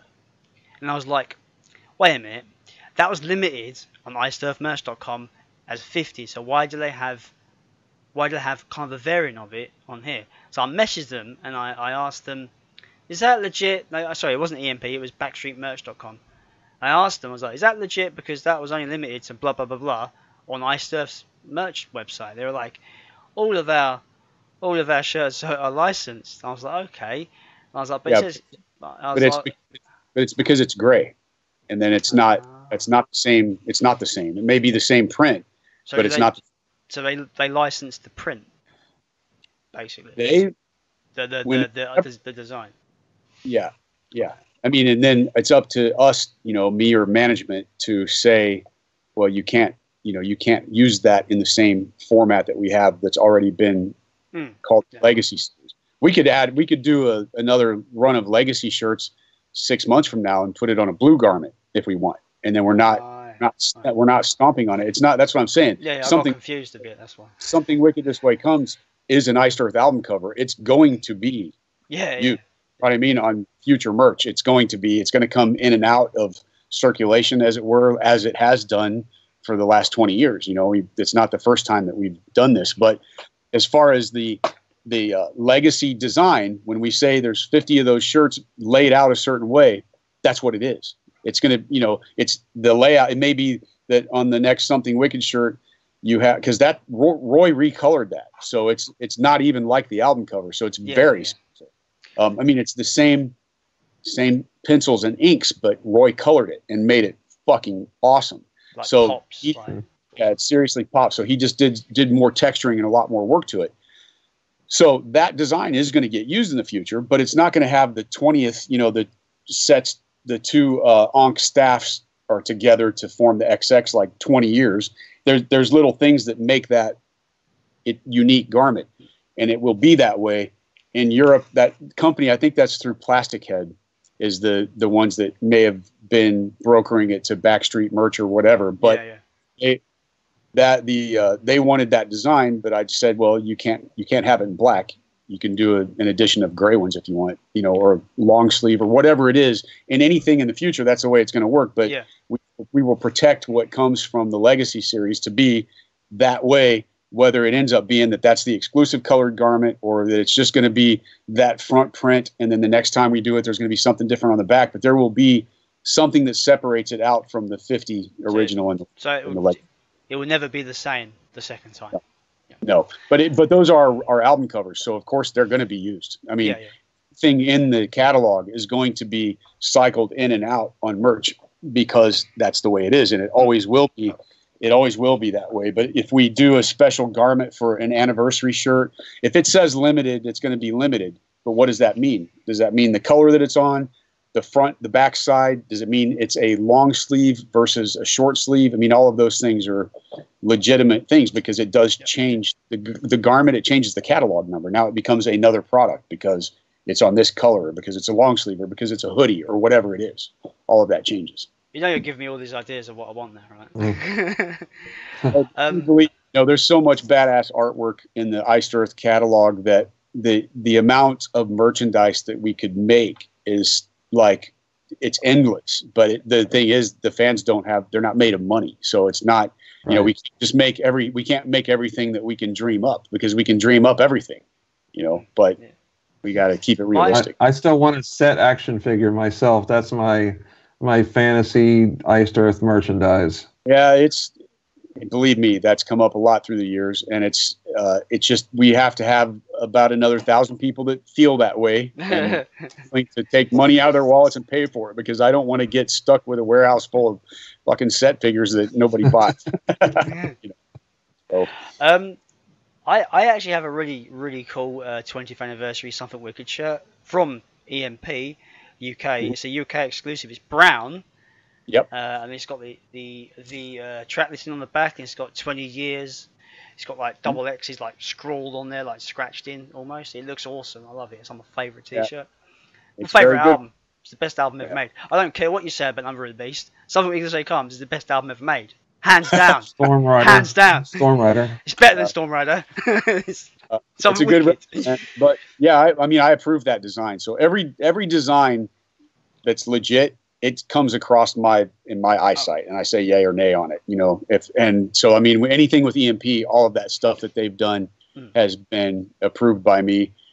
They did a pretty cool version of the 30th anniversary shirt where they had a sewn in established 1988 on the back. It's embroidered, and it's got the 3 decades strong design, but it's a V-neck shirt. Those are pretty cool.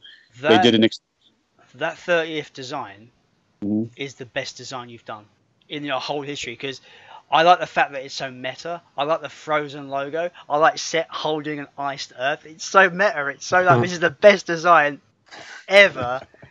And I had to buy it straight away, and I bought a t-shirt straight away. I need it in my life. Yeah, cool, man. No, it's a good one. I like it too. It was cool. It was a good one. Okay, I have a question, John. I was listening to Storm Rider just a couple days ago, and I heard your vocals on Storm Rider, and I was kind of wondering why just Storm Rider? Like, why hasn't there been more songs? What made that song special that you sang on it and not, something from Dark Saga or something from other records more? I don't know. I mean, I really don't. It's a very personal. Storm Rider's a pretty personal story, and I think that might have had something to do with it. It might have even started because of back when we were doing it with Gene, he was struggling with the timing so much, and I just started doing it. I can't really remember exactly what. I don't really remember how that transpired, but it just did, and it kind of stuck.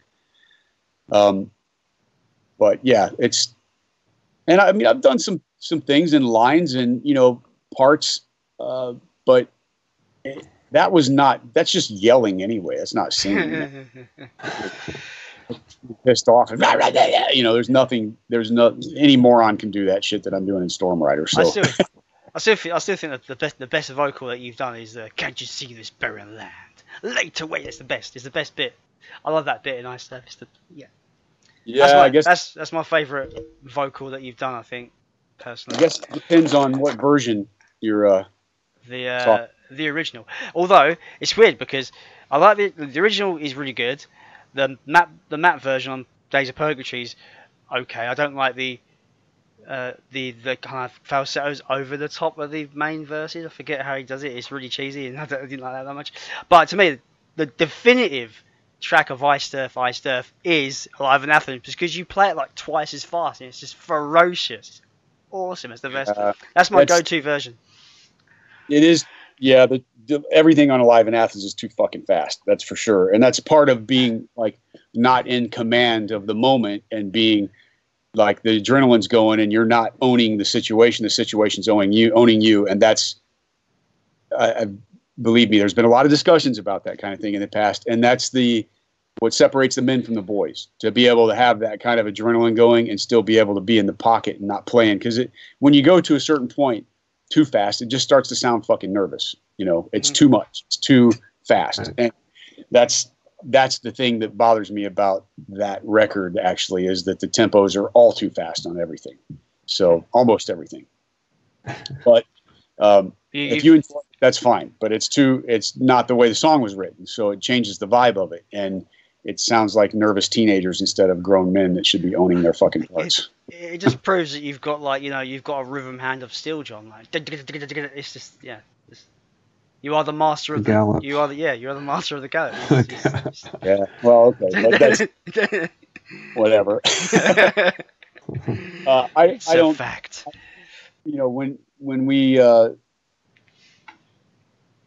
When we're getting better at that stuff. Let's put it that way. We're getting better at kind of calming down and being more in the moment. But it's hard. It's hard when you're fucking pumping and you got a raging crowd.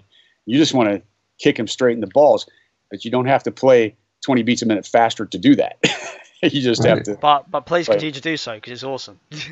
So Selfish Jason says please do it because Iced Earth has my favourite riff of all time. And Live and Action version, when you're playing it really fast, sounds fucking killer, and you should continue to do it. Thank you very much. We haven't played that song in a while, actually. So, who knows what's going to happen on the next round? It's hard to say. You've been closing with Watching Over Me quite a lot recently. Yeah, last year. Yeah. Never got to see you last tour because you didn't come to the UK. Yeah, hey, I don't know what to say about that. We should have, but it's always about budgeting, man. And they've got it. Promoters in London or in England have to pay us more for us to come. We can't come there and lose money. It's not an option. So, unfortunately, and it's the thing is too, the way the whole doing headline shows in the summertime is never a good idea because of all of the festivals that are going on. But we were just really trying to. Maximize the work so that because when you go over to Europe for the summertime, if you're only working on the weekends, all you have is cost for the rest of the week. You've got hotels, salaries, everything, and it just bleeds a tremendous amount of money. So I was hesitant about doing headline shows in the holes of the schedule because a lot of people are putting their money into the festivals. So your ticket sales are always lower in the summertime than they are in winter. If Iced Earth headlines a venue in Germany in January versus May, June, July, August, the ticket sales are going to be twice as much in January for sure. So, but it did help us the bleeding, in terms of just bleeding money from sitting around not being productive, and costs are still there. So that's why we did that. And for whatever reason, we weren't able to get an offer from the UK to make it worth us going over there at that time of the year. May have been a different situation for if we would have done it in the winter. So, but we'll get there, man. I mean, we love playing the UK. So it's never because I'm there. That's why. That's right. No, it's never up to us. It's like really, I mean, it is. We can ultimately say we're not going to that country, but if we have to make the decisions based on who's buying the shows in what territory. And, this touring cycle for Incorruptible could have gone on and on for a while, but Demons and Wizards is happening. That's going on. It's been decades. It needs to happen. And we're like, the demand is so strong that Hansi and I have finally committed our schedules to it, and it's happening now. So that's why I kind of cut it a little bit shorter than the two previous album cycles, because it's like we got to get in. Plus, to be honest, I needed a break, man. So guys and I went out to Arizona and hiked and hung out together just as friends, no music business bullshit, and had the time of our lives. And we stayed there together for a week. And then I stayed for 3 more weeks by myself and went out camping into the mountains. And dude, there was days where I didn't see any humans, and it was fucking amazing. Yeah. Who wants to see humans? Who wants to see those things? You know what I mean? It was incredible, and it was one of the best things I've ever done for myself. And I came back with a huge amount of creative energy, and it's just like the floodgates are pouring. So it's good. It's very good right now. Speaking of, is there an estimated release date for Demons? The target for the new album is January 2020. That's where I hope we can stay on that. Then, because we're writing and recording. Well, we're still negotiating record contracts. We are reworking the back catalog, which we want to have out by April would be great. May latest, before the festivals start. So those 2 records will be re-released, and then we are hoping that we will have all of our master tracking done before we have to focus on the live shows and the rehearsals for that. I mean, I still got to learn those old songs, dude. I haven't played that shit since I recorded it. Anything on the second album, because we never did any shows on that record. And I haven't played stuff from the first album since 2000. So it's time to learn some songs. So I got to do, write and record a new record, learn the old stuff. We're still negotiating record contracts. And the production of the Wacken show, it's going to be pretty badass. We've got some cool plans. So, all of that. I was just over in Germany a few weeks ago just for meetings. I was there for almost 2 weeks, and it was no real creativity going on. I mean, creativity, brainstorming about the plan and how everything's going to roll out. But we met with a lot of people, man, and a lot of key players, and we're building a crew and the production, the live show, how we're going to handle it. There's a lot to this. So, hours and hours and hours of blah, blah, blah, blah, blah, talking, which we have to do. And we have to do that a couple times a week. Hansi and I are on the phone for hours, certain days, because there's a mountain of details and all of this is happening in a very short amount of time. So we've got our work cut out for us, but it's great. It's absolutely, I have written some of the best instrumental pieces in my entire career in the last few weeks. And I'm very, very excited to hear what Hansi does on top of these things. So nice. The feeling is really good. Really, he's very into what I sent him. He's going to start doing some recording tomorrow. We had 3 songs going that we had started working on a few years ago, but everything got busy for him and for me with Iced Earth and him with Blind Guardian. And so it's like now once he's really at the finish line on the orchestral record, and come January, it's going to be all Demons and Wizards for both of us for the foreseeable future, So lots of work going on. But I'm stoked with the stuff that I've written. I mean, very, very happy. We're going to be taking people on a journey, man, for sure. Nice. Speaking of, you sound about the demand is high for this Demons project, or going forward. And you're hitting a lot of festivals, like you're headlining Wacken, you're playing Prog Power. Am I correct? Prog Power. Prog Power is a small festival in the States, but a good one, and that's September, I think. I've been pressured by peers of mine to try convince you to try to get onto Bloodstock for August next year. I think that was in discussion, but the offer wasn't strong enough for us, so we turned it down. It's got to be. That's the thing. It's got to be worth it for us to do it. We're not going to. We're not doing charity. Yeah, it's not. It's an expensive operation. That's unfortunate, man. Yeah, I know it is. We would have loved to have played there, but not for the money they were offering. It's just not. It's not worth our time. So, and they realized that. But they were just like, "Hey, we don't believe that Demons and Wizards means anything in the UK, so we can't pay you." And it's like, well, okay, we're headlining Wacken. Thank you very much. and we're headlining Metal Days, and we're co-headlining, in Sweden Rock and Barcelona Rock Fest, and we're in big festivals. We're on main stages, Hellfest. We've got a great spot. So we're in a good position in most of Europe. It just the UK doesn't. We never. But to be fair, now the back when those records came out, SPV didn't even have distribution in America at that point on the first album. So that was only available as an import. And I would bet you that it was nearly the same kind of situation for the first album. Now, when the second album came out, there was distribution in the States, and SPV was taking the UK more seriously, because by the time The Glorious Burden came out, there was some stuff being done in that market. And then we, with Framing Armageddon, we ended up touring with Heaven and Hell there in the UK. And so things were starting to happen a little bit for us. But for Demons and Wizards, it just hasn't ever been worked. So to be fair to Bloodstock, if, this band comes from out of the blue and is expecting to get really good fees, and they're like, yeah, but they don't have a name here. Why would we bring them to our festival? Yeah, I get that. I understand that.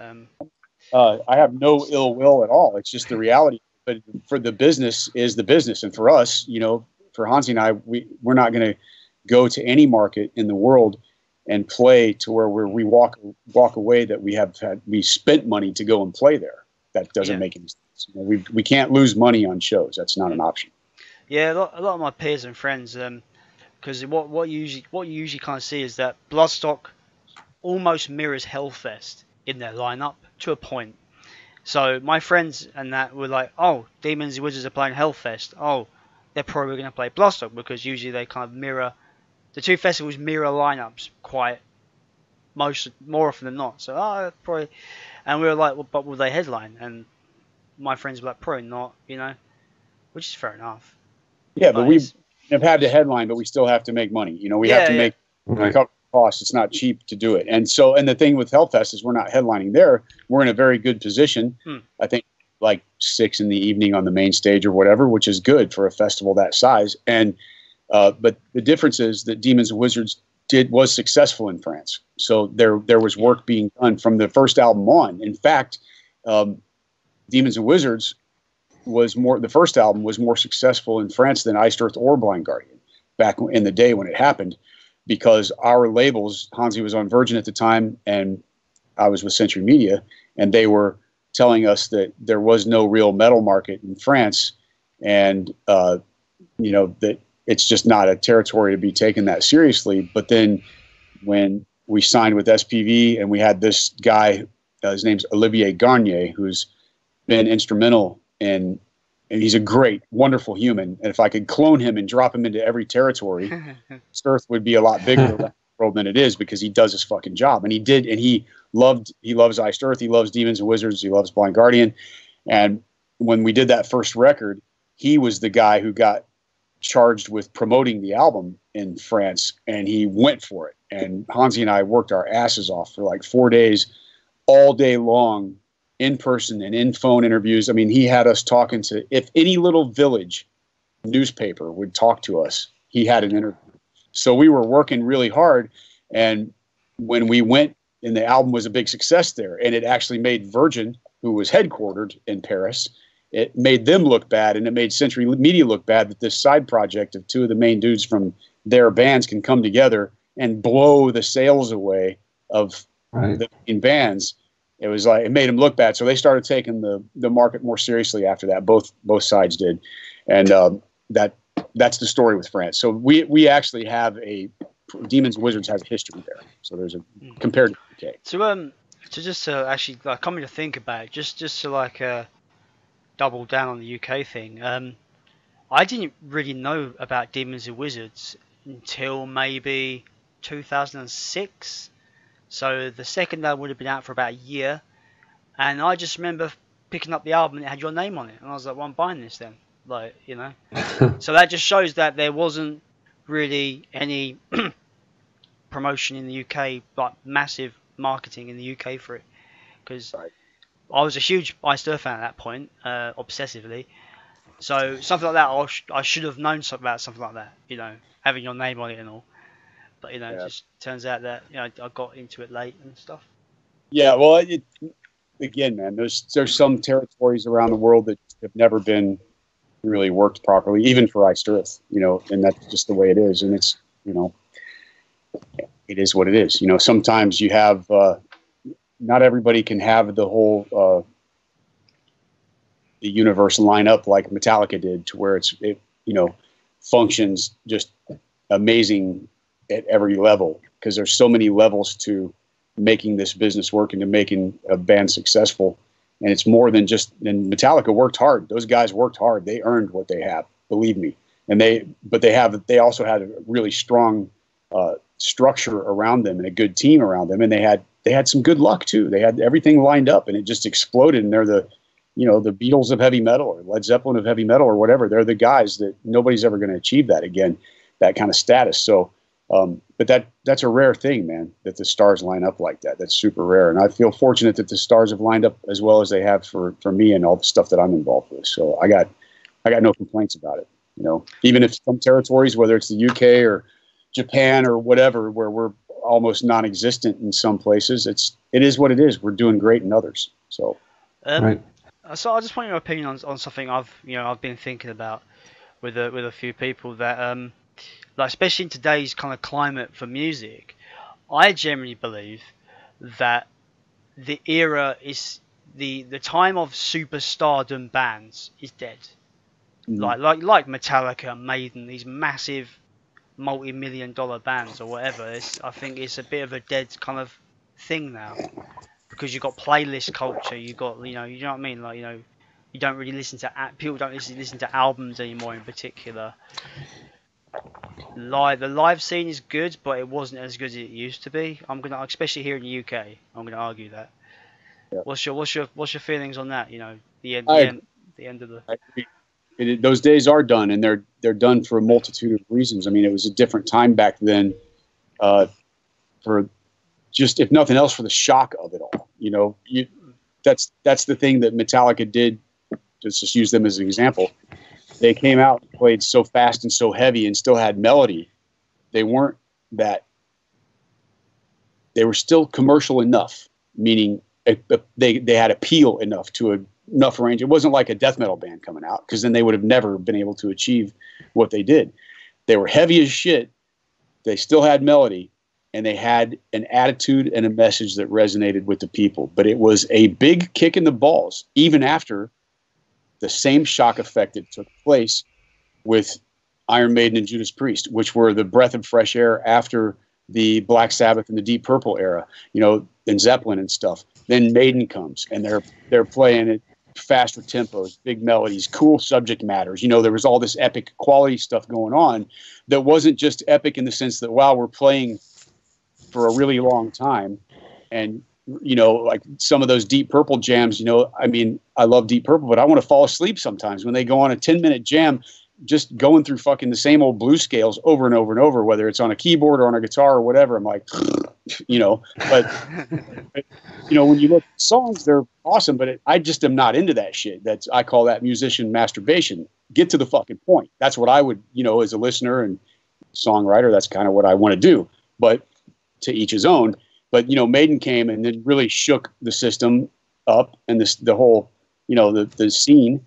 And then Metallica was able to do that too. You can hear the influence of Iron Maiden and Sabbath and all of the kick-ass bands, but they took it somewhere else it appealed to a huge number of people that were feeling more and more angry and more aggressive about things. And they could connect with that music and with Hetfield's fucking attitude and voice, not just in playing, but in the words that he sang and the way he sang them. Is he a Bruce Dickinson or Rob Halford singer? No, he's like the working man, the guy that could live next door to you that you can relate to. He's got ripped up jeans and t-shirts, and he's like, fuck you, and it works. It was something that could appeal to everybody, to all of the people that have pent up frustrations. It's not always about how talented you are. It's like, what energy are you carrying? What message do you have? How well does it resonate to the people? And that's what Metallica did that was extraordinary. And the way that it exploded, the timing was absolutely perfect. If they would have come out 5 years later, I don't think it would have happened. It's just the way things have happened. Now, fast forward to a world where you have all this social media and bullshit, and the playlist culture, as you're talking about, where people don't really listen to music the way that I did when I was younger, the way that you do. It's a different thing, and it's very like, we got to have satisfaction right now, and got to have stimulation right now, and their attention spans like a fucking goldfish. You know what I mean? It's like people, they, oh yeah, and squirrel, and they're off into fucking outer space. Like, they're not. I don't know, man. It's weird. It's what's happening. But when you have this constant bombardment of bullshit and the social media, there's the whole illusion of rock and roll is being killed by having access to all of your artists all the time. So why should I even want to know what's happening backstage or during the day in the life of a touring heavy metal band? I would rather not know. I mean, because I want to have the illusion. Now, me being a professional, the illusion got smashed 30 years ago. You know what I mean? But for the fan, that's a big deal. Now, when they have all of this information so accessible, it's not as special as it used to be. Because, I used to think about, when I was a kid, what is Kiss doing right now, man? What are they doing? And your imagination goes crazy. They are anything. Like, they're doing everyday bullshit mostly. That, but you want that illusion for a kid to believe that there's something else going on. It's the same idea of when you read a book and then a movie comes out. Most of the time, you're disappointed in the movie because your imagination was better than whatever came in the movie. And it's the same idea when you smash the illusions, when they're all gone, when you've got artists tweeting all the time or putting on Facebook or, hey, I'm on Instagram, I'm taking a shit right now, aren't I special? Or I'm walking down, I'm going to the bakery, I'm going to buy some bread. I love you all. Whatever the fuck is happening with these artists that do this kind of stuff, they don't even know it, but they're shitting in their chili completely because they have taken away the illusion, made rock and roll what it is for decades, and now it's gone. So you're right. The supergroup thing is gone. It can only be created now by corporate money to an entire culture of sheep. They're the only people that are going to buy into that kind of crap. And it's going to be very short-lived. It's not going to be, you're not going to have bands that like Led Zeppelin or Iron Maiden or Iced Earth even that have developed a career and a following over decades and have always been very true to what they've done, and that's their thing. That's not going to be, that's the entire scene and culture does not foment that type of artist anymore. It's not. It's all about give me now, and no, that's so yesterday. You know what I mean? But you can see that with some of these bands that are out there that are trendy at the moment. Will they have the staying power to be around when you've got a band that's two guys and they're up doing a production, but it's all fucking tracks? Okay, maybe they're playing an instrument, but two people can't physically be playing what's being played at the show. So it's all tracks, and maybe they did play the tracks in the studio fine, but they've got like the circus on stage going on from a production standpoint. Or selling out, doing that kind of stuff. But how long will it last? And you're dealing with a culture. Those bands, that's the music scene. They have the attention span of this. So are those guys going to be relevant in 10 years or 15 or 20 or 30? I doubt it, but maybe I'm wrong. I don't know. And if they are, then how much further have we at that? Because the way the whole thing is hidden, it's not good at any level. It's not. I'm talking about from the way music is recorded to what's happening on live performances now to so much of just, it's not good, man. There's not a whole lot of organic stuff going on. It's very much, the social media has destroyed the way. It has destroyed the illusion, which is the thing that made it special, makes that shock value, makes your own imagination of what happening, whether it's real or not, doesn't matter. It's your imagination and you love it. You're into it. It makes you excited. And once that's gone, then you've got to constantly be shocking the people or they're going to lose interest. So that's the way I see it. I think the days of the superstar band that's going to last for years and years and years is over. And I would love to be wrong about that. So I hope I am, but I really think it is. I don't think it's possible. In the culture, I don't see how it's possible. We had a lot of responses on this one. So if you want to maybe just call it a rapid fire, because we got a lot, like tons of questions. So yeah, our social media blew up when we announced that you were going to be on again, and we got about 85 questions from people. Okay. So let's call it rapid fire, and you don't have to go into deep. Just we'll try it that way. That way we don't keep you forever. Because we always like to include the community, like on our Facebook and stuff. Yeah, no problem. Okay, you ready to go, Jason? I'm good to go. Adam Ortiz asks, do you ever consider selling stage props / stage clothes after tours are wrapped up? Yeah, we've done a little bit of that in the past. And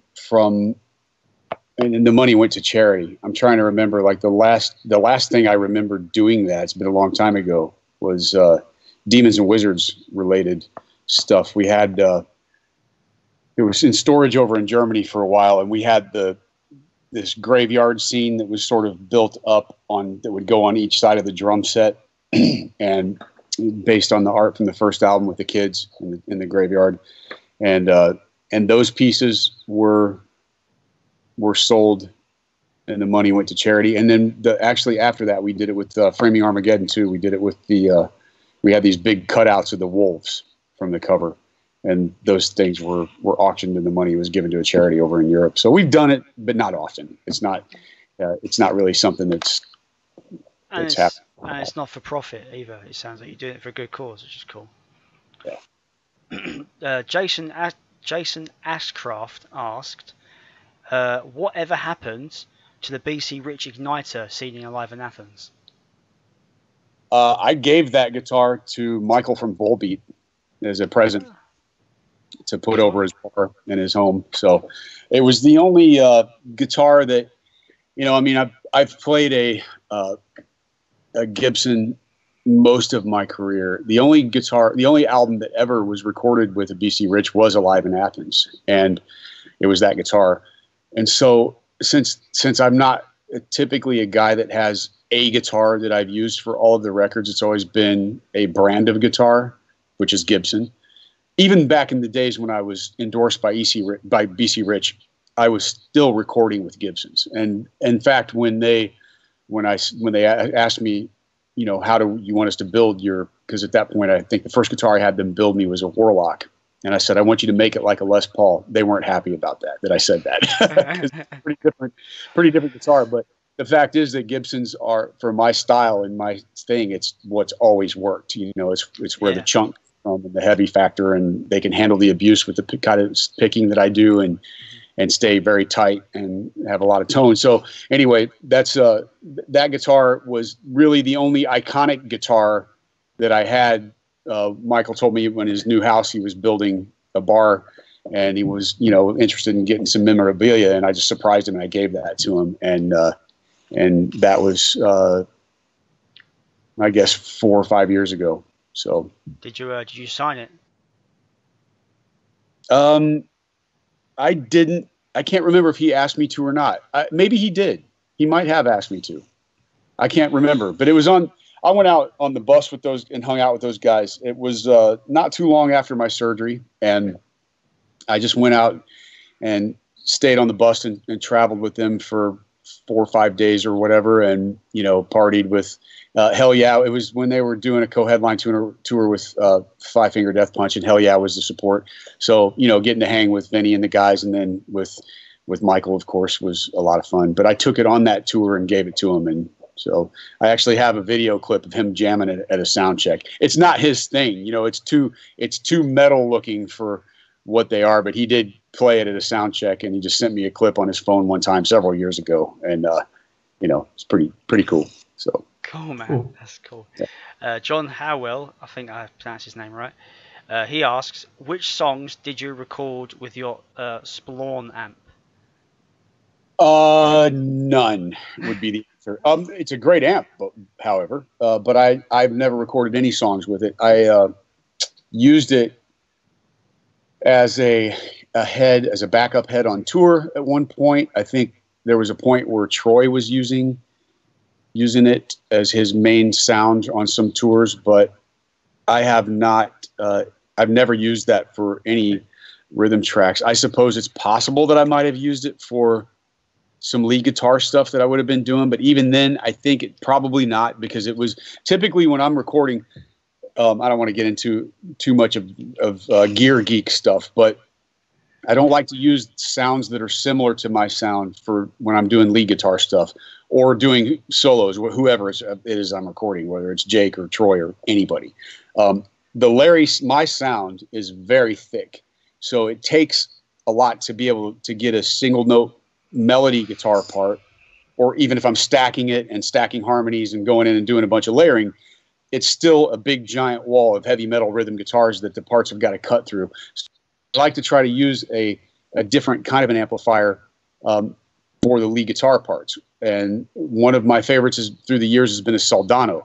I don't currently have a Soldano, but Jake does. And that's what we used for his parts. And he stores it here at Independence Hall because we used it also on the US run for his live rig. And I had a Soldano and it got trashed in the flood and I never bought another one.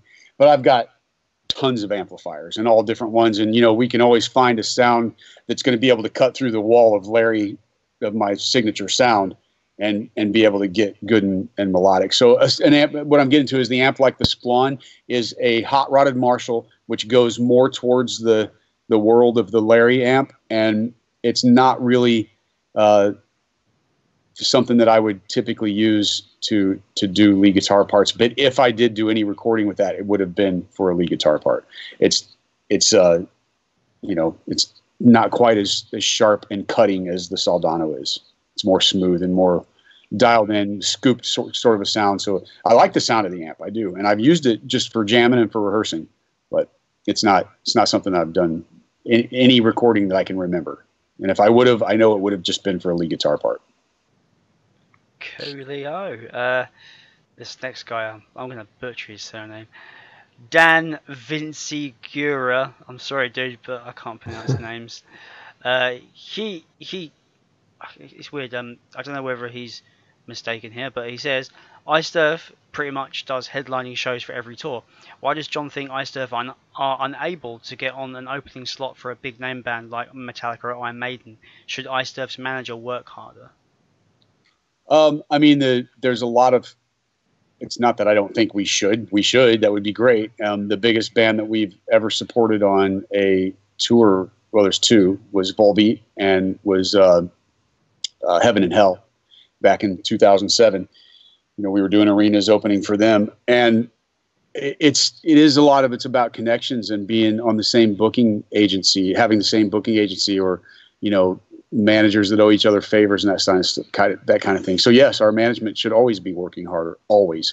But that doesn't even guarantee that you're going to get on, to a tour like that. I mean, when Rod Smallwood was wanting to sign Iced Earth for Sanctuary Records back around I guess it was after Horror Show, and I said, first of all, why should we? I mean, there's a lot of other record companies that want to sign the band, so why should we sign with you guys? And Rod gave me the spiel, and then I said, well, what about touring with Maiden? Are we going to get a guaranteed tour with Maiden? And he said, well, John, it's a lot more likely to happen if you're with us. And I was like, okay, cool, that's good to know. But I mean, at the end of the day, the deal wasn't as good, so I'm not going to sign a bad contract just for the hopes of being able to open for Iron Maiden.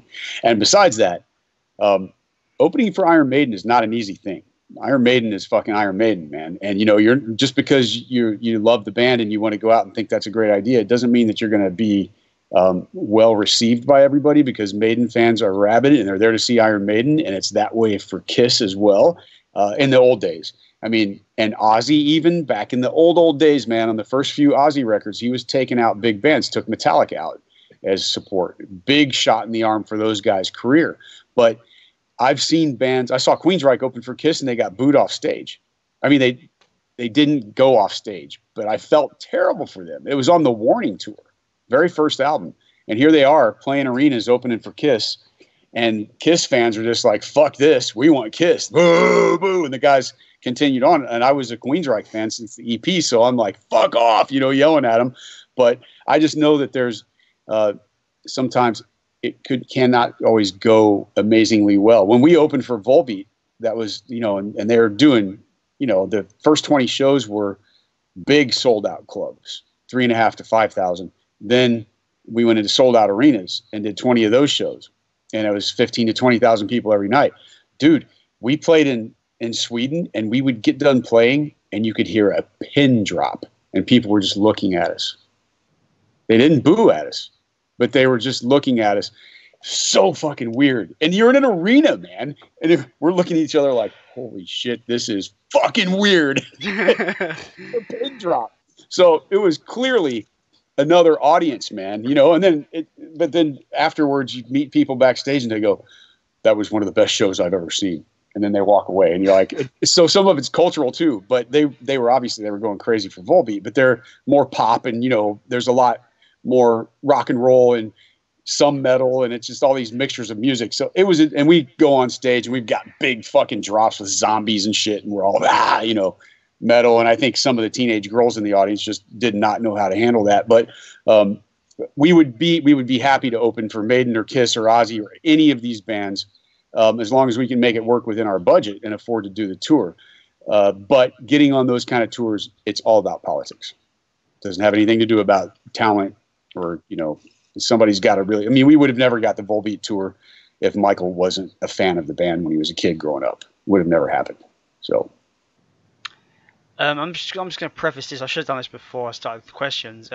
Just to the viewers watching and the people that have submitted questions, anything we have covered in the beginning of this interview or in our previous interview a year ago, I'm going to be skipping those questions because you can check out Jon's answers from the beginning or the previous interview. So this next question I'm going to be skipping because we've already covered that previously. We've covered that. Right. Richard Clark asks, is the building of Independence Hall finished? Not quite. It's close. The studio is. And the warehouse is getting more dialed in. The office still needs work. And the warehouse is probably 80% there. So it's getting there. But, with all of the work that's been going on and taking place, everything's functioning. It's in a functioning state, but it's not as dialed in and organized as I would like it. But it's going to take time getting there. Cool. That's cool. Julio Gomi, I do apologize if I've pronounced your name wrong. I do that a lot on Podcasting Stone. You'll Julio. Anyway, they ask, this is a question you've probably gotten a lot, Jon, is there any chance to see a tour with Blind Guardian, Iced Earth, and Demons and Wizards? I think that's every fan's dream, right? It would be, it's definitely, there's a chance. It has been discussed. That does not mean it will happen. It's one of those things that I would love to do it. I've talked to Hansi about it, and I would love to do it in 2021, just because that would be the 30th anniversary of the first time that we toured together, the bands. And I think that would be a really cool period to celebrate it. But that there's a lot of moving parts in a decision like that. And some of it has to do with where are we given. I told Hansi that I don't think either band needs to have a new album to do that. There's no reason. Just the event itself would sell out everywhere. And we have such massive catalogs that we can certainly please the fans by doing any of this stuff. So that's not, it doesn't, I was just saying, let's don't make this dependent upon whether our album cycles line up to where we both have new records out. Because for a special event like this, which I think should be something like minimized to maybe a dozen shows in Europe and, main markets in America, and call it done.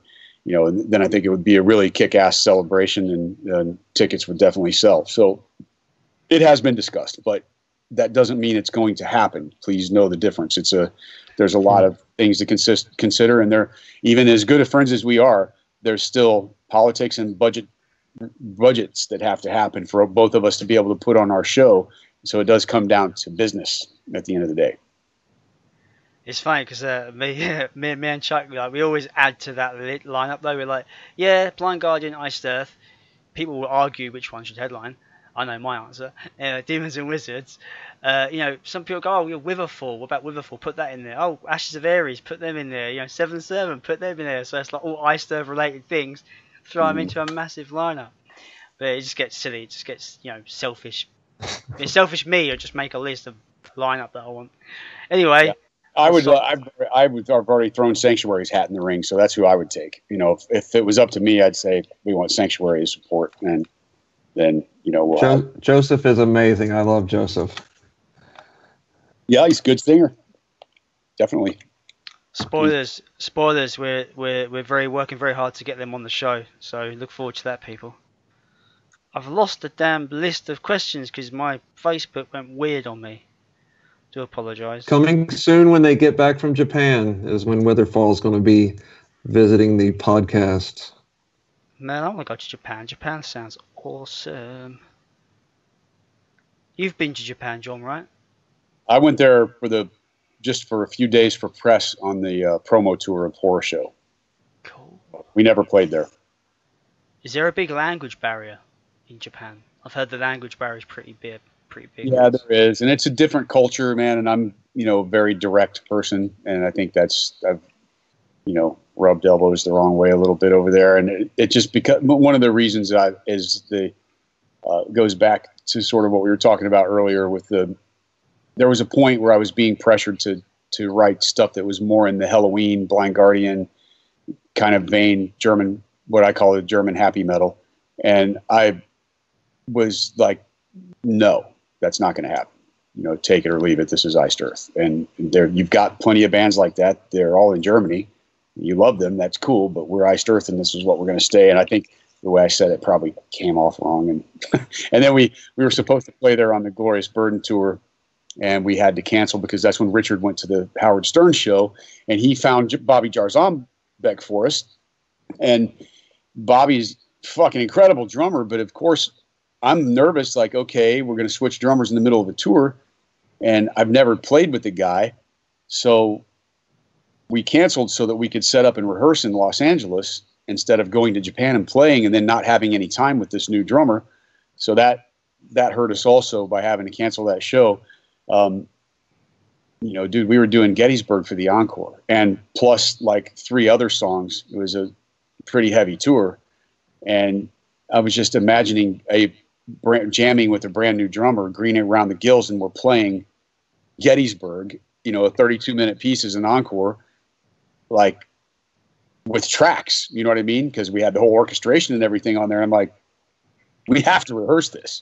We can't just go, at that point, Iced Earth was selling out every place we played in America. We were selling out every house of blues that we were at and every venue. And it was just like, we had to rehearse, at least in my mind. Well, of course, Bobby shows up and fucking nails it. I mean, just like he had all of his charts written out and stuff, and he didn't miss a beat. And I'm like, fuck, we could have played Japan.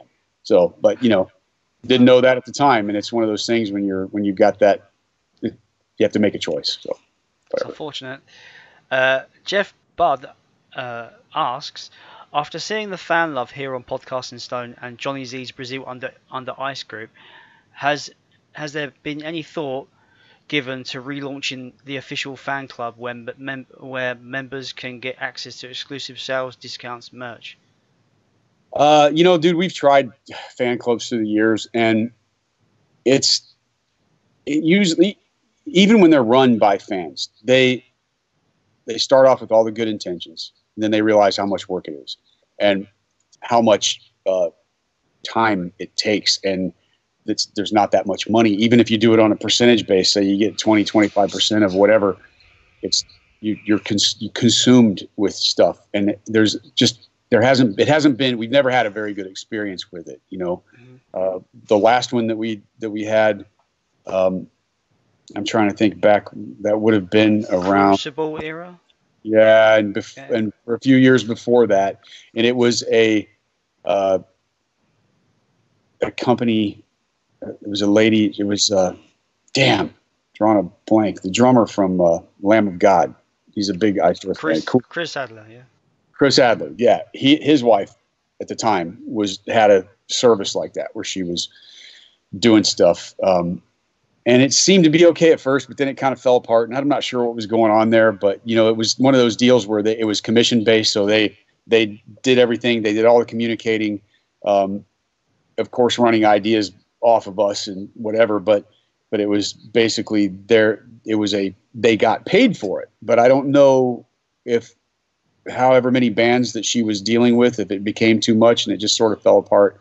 I don't know. I don't really remember. It's been too long ago, but I can tell you that we haven't had much success with those things running smoothly. And I think the thing is, when you get to something like the Kiss Army or Iron Maiden's web or their fan club, it's a big business, and you can employ a few people, and they're making a salary that justifies the amount of time that they have to be able to devote to it. And for us, it's not really that. It's still time consuming. It's the same thing that I face on a daily basis, where you're on the verge of breaking through to the big time, but you're not really, but you still have the workload of that entity that's about ready to smash through, but you don't have the manpower because you can't afford it because you haven't reached that next tier financially.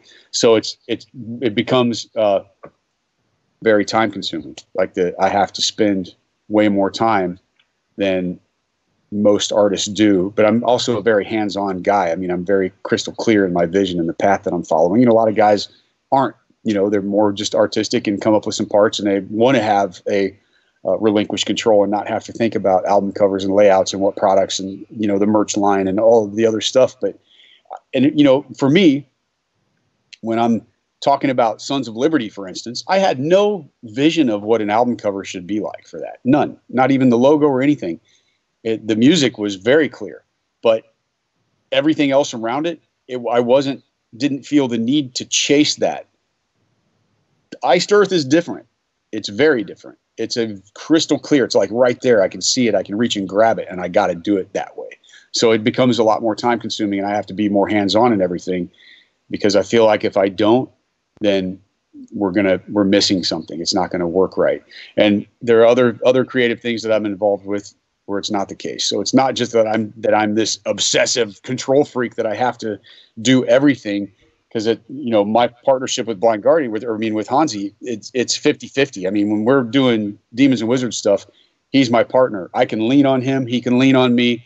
We go all the way in it together. We discuss everything, and that's really cool. So it's not like it's not that I'm that way with everything I do. It's just that Iced Earth is a very personal thing, and it's a very clear vision that I've been chasing for my entire life almost, so. I posted that picture, man, of the rose patch that I got, Purgatory patch, and Iced Earth patch, and I just said that, the beginning, the vision, the metal, because that's what it is. Dude, I saw it, and I saw the picture, and I said to Bill, "Do you know who made that? Because I want something." Yeah, he phoned me. He phoned me. I was like, he's like, dude, John saw your rose patch, and he wants 6 of them. I was like, 6? Yeah. Greg showed us that business card, and it was pretty cool to see that. We were telling people, don't call Jon Schaffer. That's not his number anymore. Yeah, man. He sent me a photo of that. He texted me a photo of that, I don't know, within the last couple of weeks. And I was like, holy shit, dude, you still have that? That's amazing. Because I don't think I have anything like that. I mean, who knows? There's so much shit, and it could be, but most likely something like that would have been trashed in the flood, I bet. So it's really cool that he has it. That's great. Yeah, to get that patch done, I basically screen grabbed from the interview when Greg showed us it, and I used obviously like Photoshop to kind of clean it up as best I could from the image. It's probably not exactly the same, but I did my best to try to capture what it was and brush it up. One of the crazy things was on talking about the Rose. We played in Oklahoma, which is where I got to see Jason Lacey for the first time in decades. there was a guy that came to the meet and greet. It's the craziest fucking story. There was only 5 or 6 of them there. And he's like, so he said, you're not going to remember me, but he said, I have a 5-inch floppy disk that has your Rose logo on it from school. And he hands me 3 5-inch old school fucking floppy disks. He said, it's on one of these discs for sure. You just have to find a way to read it. I'm like, what? How the hell did you get this? He said, I was trying to be the singer in the Rose. I was jamming with you and Sean O'Dell in the basement of your house. And then my father got transferred to another job. And within a couple of days I had to leave. And he said, I don't think you guys were going to want me in the band anyway, but I was there. And he was dropping all the right names. And I'm like, dude, because I don't remember it. I remember a lot of stuff, but there's just some things where I go, fuck, I don't remember that at all. And this guy, he knew Sean O'Dell's mom's name. He knew the crazy church that they went to, because there was one of these churches where I actually, the reason I got my first passport was to go to the UK to a music festival. Turns out what it really was Sean's mom taking us to this like Jesus freak festival where they were going to try to brainwash us because she was worried that we were going to burn in hell because we were listening to heavy metal. I'm not even kidding. So that, wow.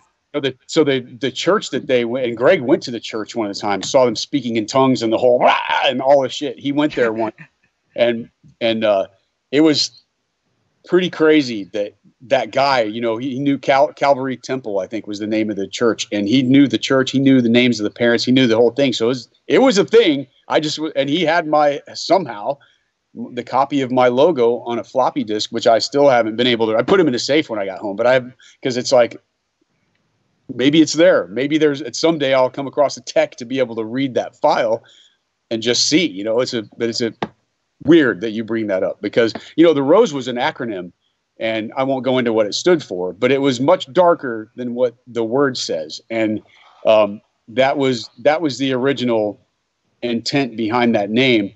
And then for whatever reason, Purgatory, I just liked the idea, and I started noodling around and drawing the logo, and I liked it better, and I thought it sounded heavier and darker, which it does.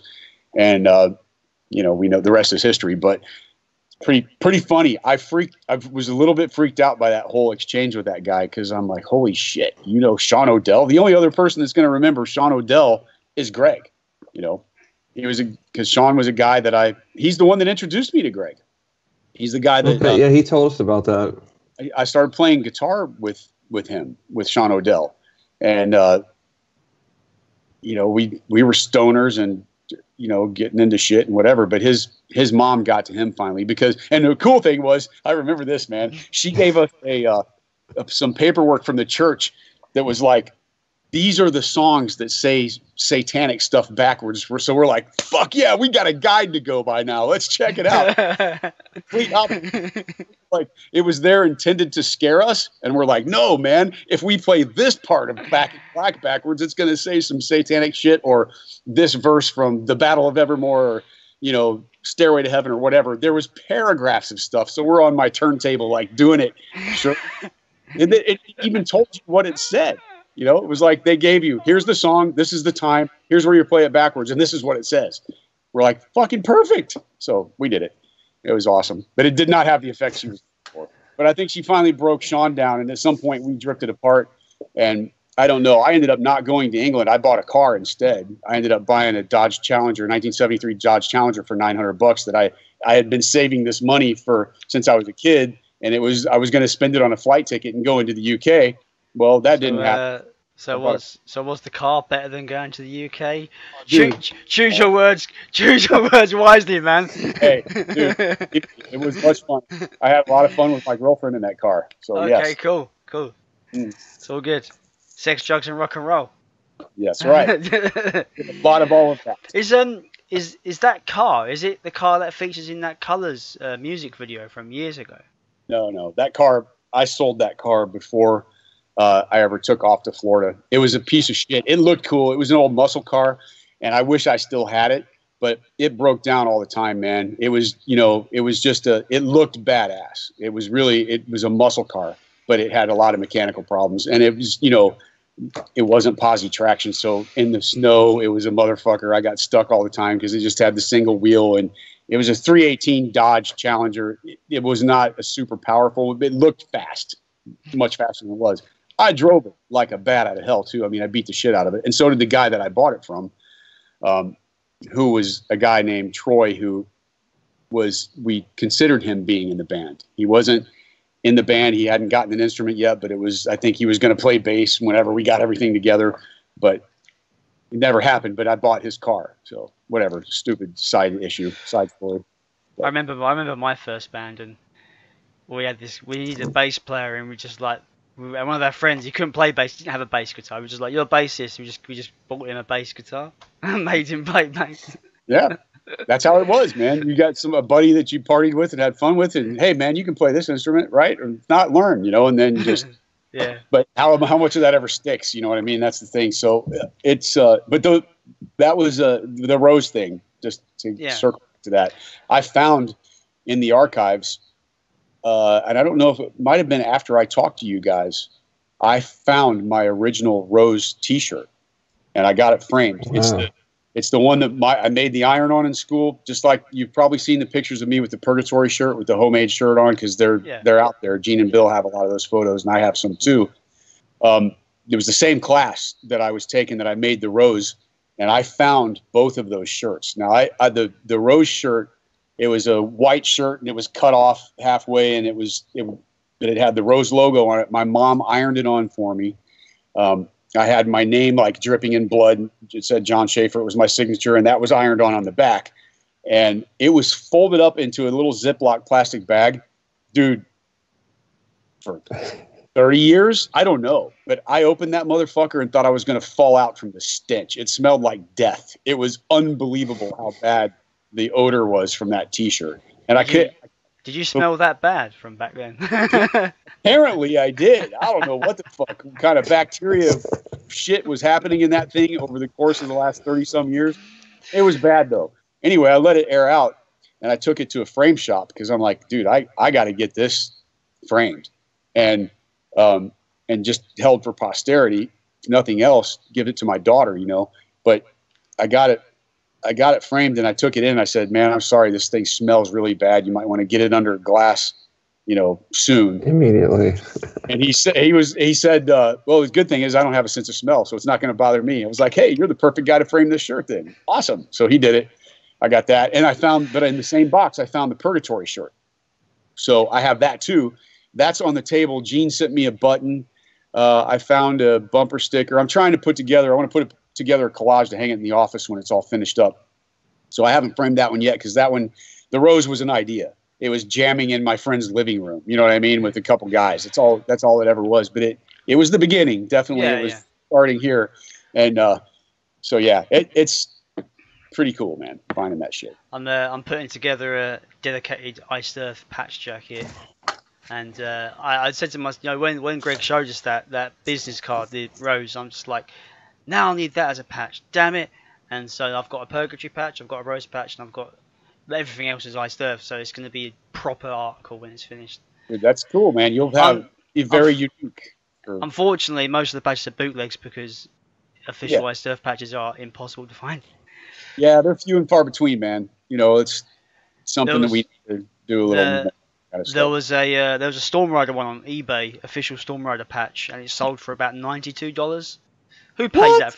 Who pays that for a patch? Like, and who says it's official? Because I don't think it is. I'd have to see a picture of it. Yeah, but yeah, $92 it was sold for. That's insane. Someone got ripped off. I'm telling you. Like, yeah.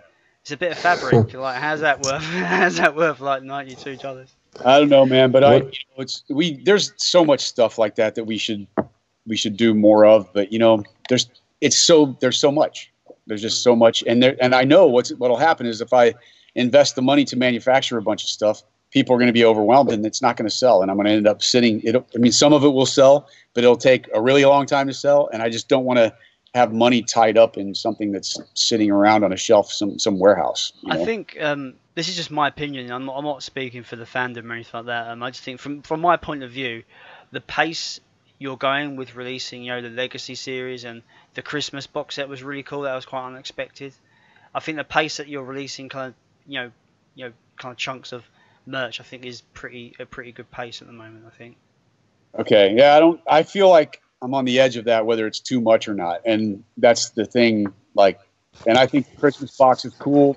The challenge coin's really badass. I've seen photos of it. I haven't seen it in person, but that came out stellar. I haven't seen the sweater in person yet, but I will next week because Gene and Bill and I are meeting at AKT to sign the albums and everything that we have to do, and then we're going to go grab some food. But that being said, I feel like the Christmas sweater thing is maybe a little bit too expensive, and we didn't. It's an expensive. I would agree. I think. Yeah, it's an expensive item to make, but I think that there should have been more content. And I think, we learned from it's the first time experimenting with something like this. It's the first time that my guy at AKT's ever done it. It's the first time for my manager, and we were just trying to do something cool. And I think it is cool, but I feel like it's a little bit too pricey, So yeah, I definitely you'll definitely get fans that will just buy it anyway. I wish I can buy it. I just can't afford it right now, unfortunately. Yeah. Going back to the questions, Steve Merio, I think I've pronounced his name right. Names, man. Why do people have so weird names? I'm gonna shut up. He says, how could I get a Larry head like Jon's? I can't seem to be able to order one or get a price quote. You go to larryamps.com, I think, or just Google Larry Amps and write to Larry and tell him you want my signature circuit, and he'll build one. It's not cheap. They're very, very expensive amplifiers because they're hand built, and it's point-to-point wiring, and the guy's a master. So you're probably looking at €5,500 for a basic model amp, but it's a tank. It's worth it though, yeah. It is worth it, and I'm not getting anything from it. But it's just like they're expensive for me to buy. I mean, he's too small. He's a boutique builder, and he doesn't. He can't give comp stuff away. It's just that, it's my sound, man. We spent a lot of time working on that. He heard the first Iced Earth album on the radio in Germany. He lives in Nuremberg, and he flipped out on my rhythm guitar style. So he went out, bought the album. He tracked me down through More Sound. He called the studio and said, "Can you please get me in touch with this guitar player? I have to build an amp for him." So it's almost like he could feel what I was lacking in my tone, and he was the guy that had the solution. So the next time I was over there was on the night of the Storm Rider tour. He came and picked me up at the venue. I went to his house, and we sat there the entire day. And I was explaining him what I wanted, and he was hearing it, and he was soldering in resistors and working on my circuit right there. We took that head actually that he did that on was his display head. It was what he would take around to show to people. It had so many knobs. For the time, it was a very advanced amplifier, but you could get tones from everything from like a Stevie Ray Vaughan tone to ultimately my sound and everything in between. I used that amp for the rest of the tour. Then he picked it up. He sold that amp to Kirk Hammett from Metallica, and but he had the schematics, and he built my head. And then the next time that I used one of those heads was for the Burnt Offerings recording. So I had my Larry amp at that point. The only thing is the tones on that record, if you notice, there's a pretty significant difference between the sound of the guitar on that album versus Dark Saga, was I was doing all kinds of experimental miking as well. So I changed too many things at once. When you're dealing with mathematics, you need to do your changes incrementally. And what I did was, not only was I recording with a new amplifier, because the first two albums were recorded with a Marshall Jubilee series. So on Burnt Offerings, I had a brand new amplifier, plus I was totally experimenting with the way to mic an amplifier. And miking, putting the mics out of phase and doing all this stuff to give it, to searching for the tone. In the end, miking it the more simple way, which is what we did on Dark Saga, was the better way. and the Dark Saga guitar sound, that's the first album where my guitar sound really came alive. And that's where I was like, okay, I found it after recording 3 fucking records. So don't think that it doesn't take a while of trying to figure out how do I get what's happening in my head. It's really complicated because you have a lot of options. And if you move a microphone this much, whether it's away from the speaker cabinet or in the one direction, the sounds that change while the mic is being moved are huge. So you have to spend a lot of time on your mic placement.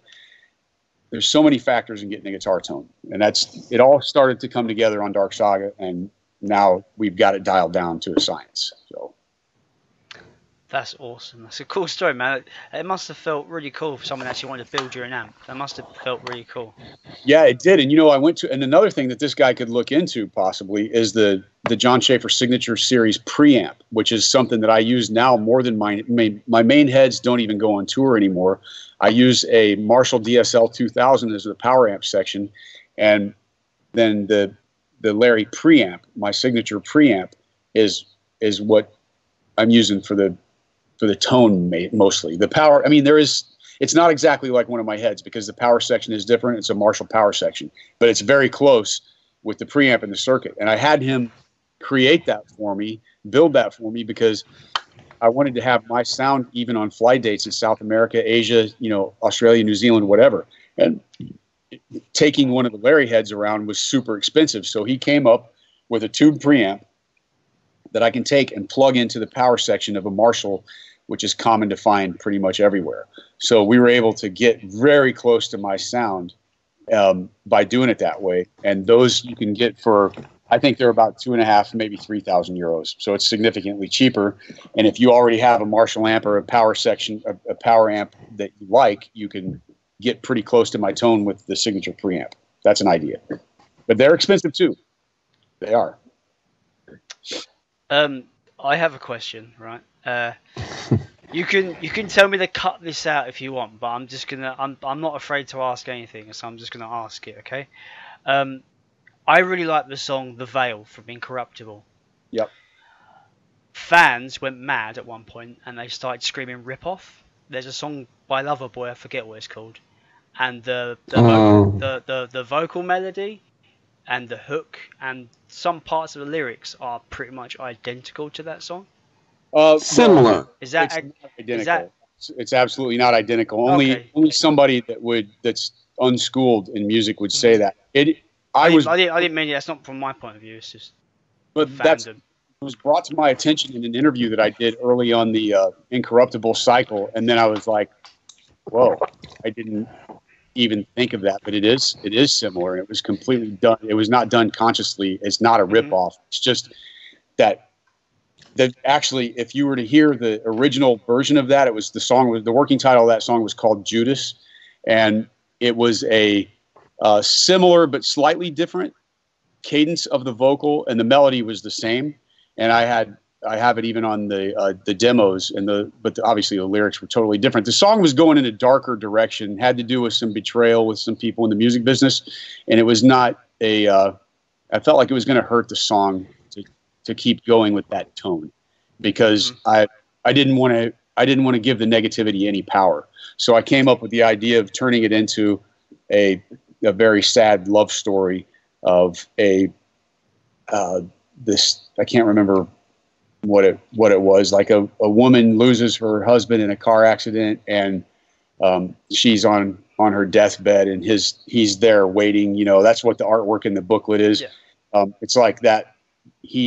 He's looking at her through the veil, and it's pretty heavy. It's pretty dark, but it turned into that love thing. But after this guy I did an interview with pointed out that it reminded him of a Loverboy song, I was like, wow. And then I heard it. Of course, it's similar, but it's not there. If somebody was to try to take me to court, they wouldn't win, because it's just a cadence and timing thing. The melody is similar, but and lyrically, I'm allowed to use words in the English language, so it's not it's not enough that would ever. I have no fears of it being a problem, and it certainly wasn't a conscious ripoff. It was probably just an influence that happened, and the melody. None of us recognize that. in the entire production, or somebody would have said something, but none of us actually did. So I don't have a problem leaving it in here, and I don't care. I mean, if somebody wants to say, if I have to rip off artists at this point in my career, go fuck yourself. Stay in the basement of mom's house and achieve nothing. I've never needed to rip off anybody. I've got more creative energy than most people. I've got more in my little pinky than most people do. So I have no desire to rip off artists. And if you did, it would be Loverboy. Right. Well, and I mean, I actually like that song. There's a couple of their songs from the first couple records that I think are pretty cool, even though the band name is extremely gay, and so was their look. You know what I mean? It was not my thing, but I thought, I remember when they first Turned Me Loose is a cool song. They had a couple hits here in the States back then, and that's okay. But I'm not going to go out and initially rip off anybody. I mean, or intentionally rip off anybody. No way. That's just an influence thing that happened, but it's similar, but it is not the same. Definitely not. That's cool to be cleared up, and that's why I said, if you want me to cut that question out, I can cut it out. It's no problem. But I don't. I have nothing to hide about anything. Yeah. Not at all. I have no problem with it. There was a bit of a meltdown with the fandom about it, but I like that. Fans melt down about all kinds of shit, but they all have 0.1% of the information on any given subject. So that's where it comes into the illusion thing. They can base their reaction and attitude on their illusions. How can I control that? Why would I give a fuck? I don't care. They can melt down over things all the time. I don't care. Okay. That's brutal, but cool.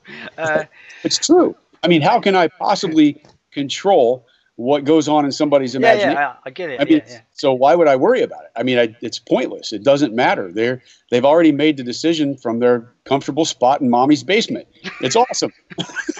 I mean, I know that sounds bad, but I don't have the time. I think about some people that go in, and whether it's that they're criticizing Iced Earth or Maiden or Kiss or whatever band they're obsessing over.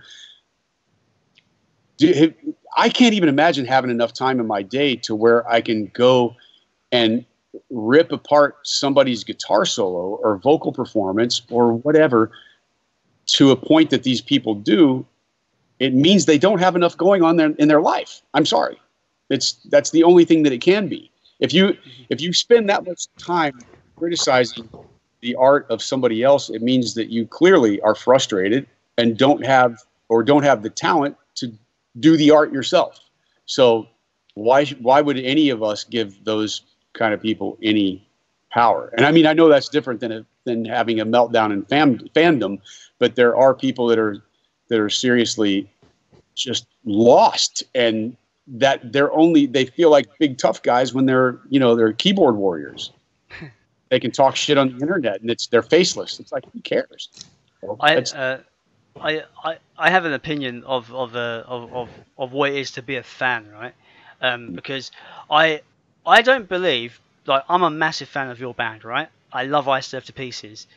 Doesn't mean I love everything, right? Is that a fair thing? Sure. So I don't believe that you can.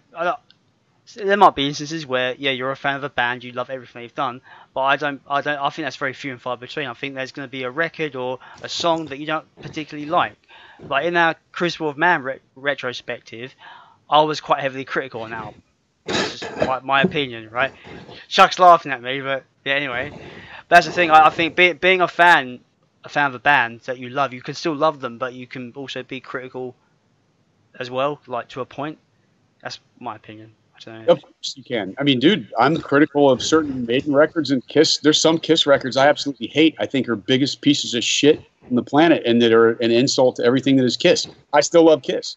I mean, Jake and I, when we played with them in Spain, Jake and I jumping around like fucking teenagers, having time alive, because we're the only real Kiss fans in the band, and just going off during the show. And then Paul says, and we're going to play something off of Monster or whatever fucking album it was. And Jake and I are like, boo! boo, fuck that. You know, nobody wants to hear that shit. This sucks. Blah, blah. You know, we're going on. Then next song they play is God of Thunder or fucking whatever. We're like, it doesn't.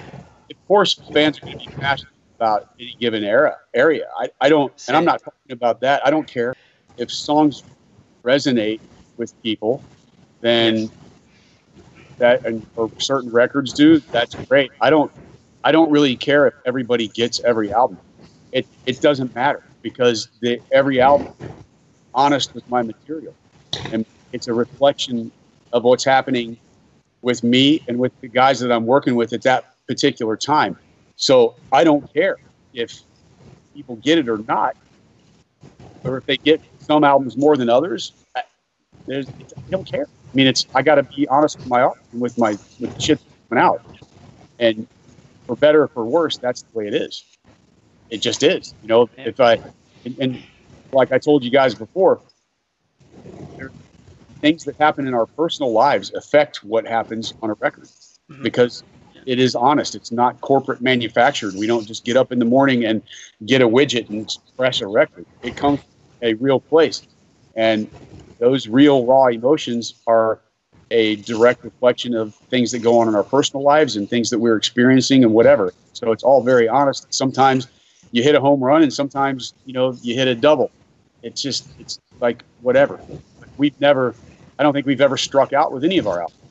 So and I wouldn't even do a record if I felt like that was the case. I'm doing it for me. I don't really.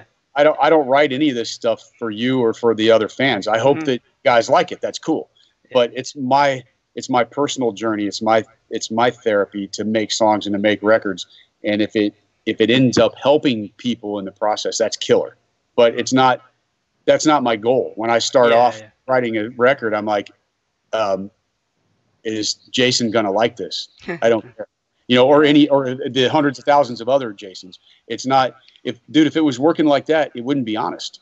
So, you know, it's got to be a reflection. And sometimes I'm in tune with myself and my higher self much better than I am at others, and I'm channeling the right stuff. And sometimes there's been times in my career where I'm going through the motions because I have to, because there's a bunch of other stuff going on that's affecting, you know, the channeling process. So it's the same thing with, like, you know, for instance, this podcast we do, right? We'll get comments from people saying like when we had Stu on, we had a comment from someone that's saying like, Stu is so well spoken, can't say much for the hosts. They need to be more professional. And I replied saying, I've never said that we were a professional podcast. What is a professional podcast anyway?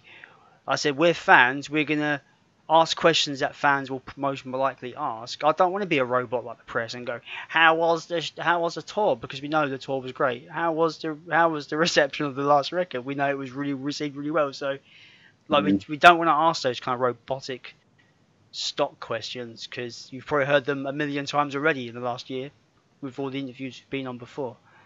Right. So we get criticised as well, like with the podcast. I'm just like, I don't care. But it's just, you don't have to watch it, like. Right. That's the thing. I mean, when people say shit about re-records, don't buy them. Nobody's got a gun to your head. Like, I don't care. You know, there's people interested, but nobody's you. And it's my shit, and I can do what the fuck I want with it. And that's the bottom line. You know, like whatever I can do. I'm a free man. I can do what the fuck I want. You know. Well, there is some funny things about when we do our retrospects. Like I said, I'm critical about Crucible Man. I won't get into details because, you know. But like there's a bit of an in-joke with that episode actually, because I don't like Divide Devour. Chuck does. So everyone keeps making jokes going like, oh, they're fighting, because we never really disagree on a lot of things, but disagreement is healthy because it creates conversation.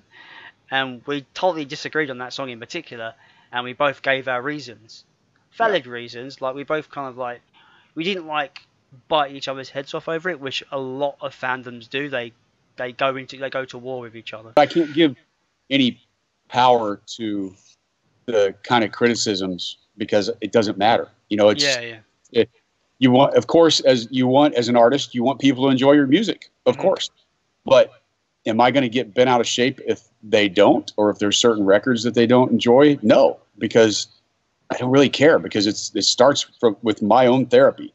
I'm getting, if it's a song that I'm writing fully, if I'm writing music and lyrics and everything, then there's a reason that I'm doing that. And that reason is very personal. And if you can connect with that, cool. If it's a song that I'm co-writing with somebody else, then I'm going to have a different kind of attachment to that track, most likely, depending on what my role is. You know, if I want to say something lyrically that's really heavy and really personally, or really personal, then I'm going to do it. And the rest of the world is going to take that a different way. They're going to see it with their eyes and their experiences, and that's cool.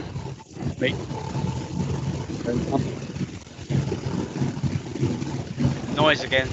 I can't hear anything. No.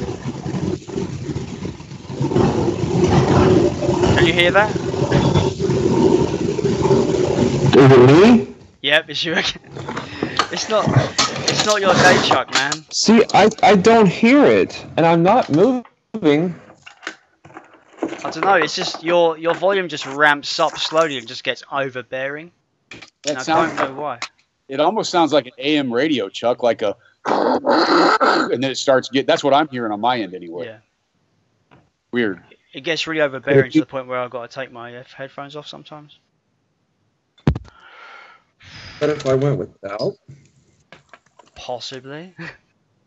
Just for the last few minutes? I can hear you, so it's fine. Okay. Shall we Sorry get about back? that, guys. It's okay, man. It might not even be. It might be Skype. I don't know. You just don't know. Skype's a piece of shit anyway. Right. Shall we get back to questions? Is that cool, John? Yeah, man. Sorry about all these Skype being shit. Where am I? Got to do a lot of chopping up with this episode later. Yeah. Oh, that's right. Right. Frankie Loverday. I think that's how you pronounce his surname. Loverde. How would you pronounce that? Loverty. Loverty. All right. Yes. They ask, can we get more of the 30-year anniversary pins? No. No, those. No, they just did a very limited run of those, so they're done. I mean, the 30-year thing is pretty much over now because we're at the end of this year, so I don't think there's a reason to make more of them. It's fair enough. But it's fair. But there will be other enamel pins, you know. Oh yeah, cool. Yeah, we're talking about doing some cool set images, and it's just there's so much, dude. And it's like, again, you know, you make stuff. It's good to make that kind of stuff when you know you're going to be out on the road, because then you've got a for sure way of getting rid of the stuff. Having it, the IcedEarthMerch.com is a new venture, so we have to build it back. We have to build it up, not back up. We have to build it up and make people aware that they can get stuff, and that's just something that's going to take place over time, you know. And then as it gets more developed, and people are like, hey, because we've been hearing for years that you can't get Iced Earth merch anywhere. Well, we know that. So we're trying to, JSR had a site for a while, but it was nearly not functioning. So we're trying to promote this and turn it into something so that I won't feel so nervous about, okay, I'll spend 10 grand on making a bunch of cool stuff and just warehouse it, knowing that eventually it's going to sell, you know, and that kind of stuff I don't want to do right now. Mm-hmm. We need to build it up. That makes sense, man. John Baylor asks, what is your opinion on modern traditional metal? On modern metal? He says modern traditional, so I'm guessing modern. That sounds like the old. I don't know. I would need an example because I don't know what he's talking about. Actually, I'm not sure. I would have to hear. Well, I'm sure there's examples, and then there's the other side of have I heard the music? You know, so I don't. Yeah. That's the other thing. I'd have to maybe if there was the band name, then I would know something and I could expand upon that. But I don't really know what he means. Shall we flip the question and maybe say what is your opinion on the modern metal scene? Is that an easier question to answer? I mean, that also is like, what would be considered modern metal? I don't know. For me, it's bands like Parkway Drive, Architects, Slipknot. See, that's who I would consider modern. Yeah, but they're mainstream. They're like they've been going for a bit. I'm talking about newer bands like modern. I only saw part of a video of Parkway Drive, and you know, they sound really good, and I know they're headliners at Bakken 2 next year. So maybe I'll see them. I'm not sure what night they're playing. I know we're on Friday. I don't know about the other bands yet, but it's not really my cup of tea, but they're good. You know, they sound good. You can tell they got attitude, and it seems like they believe in what they're playing. So that's a big deal, you know. But I can't, dude. I guess I just am not the right guy to, because I don't spend enough time listening to it. You know, I'm not gonna devote my time. I don't listen to very much music, and if I do, it's typically stuff that I grew up with. You know, or if it's good friends of mine, or if it's like a band that I'm going to blindly buy their record no matter what, like Iron Maiden. I would still even buy a new Kiss record if they ever make one. I know they won't, but if they did, I'd buy it, even though I pretty much would know it's going to suck. I'd still buy it, you know, just because I'm a fan. So it's like, it's one of those things that there's a few that I'll do that with, but I don't spend time listening to the new stuff because I don't really care. You know, I do this for a living. It's like, I use the analogy, if you're a carpenter, do you want to come home and work on your house in your off time? The answer is no, you don't, because you do that all day at work. Well, my whole world revolves around music and the business of music. So it takes some of the fun out of discovering new bands. You know, I do every now and then, but not like when I was a fan. It's different. That's fair, man. That's cool. Christopher Ellefson asks, would you consider doing a Something Wicked Part 3?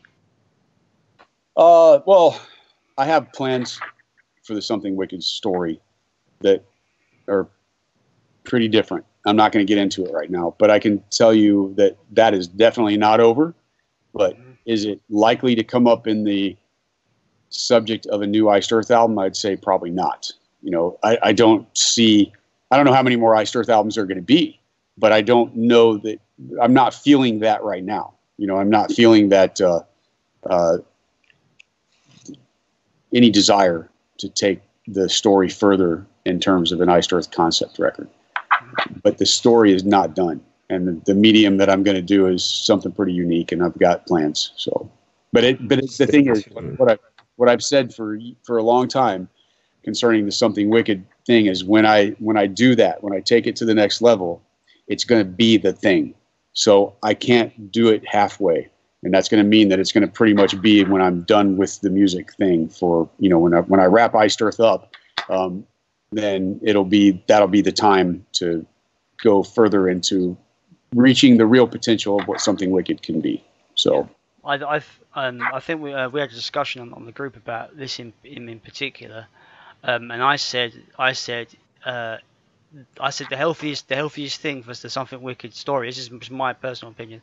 The healthiest thing is to move away from music and tell the story in a different medium. I think it's the best thing. That's just me. It's your story, man. Do what you want, but that's just my opinion.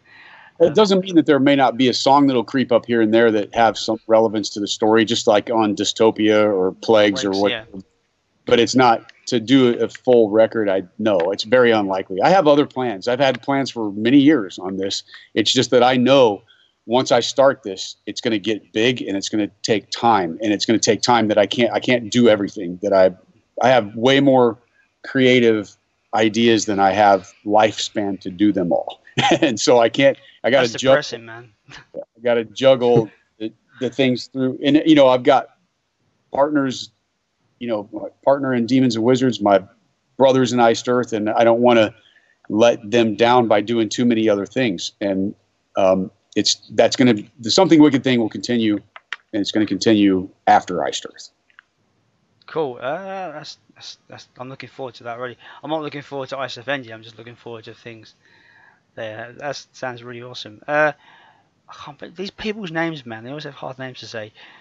Zidros Virgos. I'm sorry, dude, if I pronounced your name wrong. They ask, any chance of doing some work with Matt as a guest singing alongside Stu? I mean, I'd say that's always possible, and Matt and I have talked, and we talked about it on his departure that someday we're going to make music again. But whether it's going to be under the banner of Iced Earth, that's very unlikely, unless it was to do some kind of a special thing. And we have not talked about that, but I'd say it's not off the table. I mean, I love Matt, and he's got a great voice. Obviously, he is firmly planted in the history of Iced Earth, and it would be a cool thing if we choose to do something like that. I think he would be up for it. But but that's it. You know, it's just there hasn't been any plans made or anything like that. It's just they say it's in the world of in the realm of possibility. And Matt and I making music together is absolutely in the realm of possibility later. You know what I mean? Probably at the point when Iced Earth is finished. So. Cool. Andy Lloyd asks, what was the most challenging song to write in terms of riffs and composition? Well,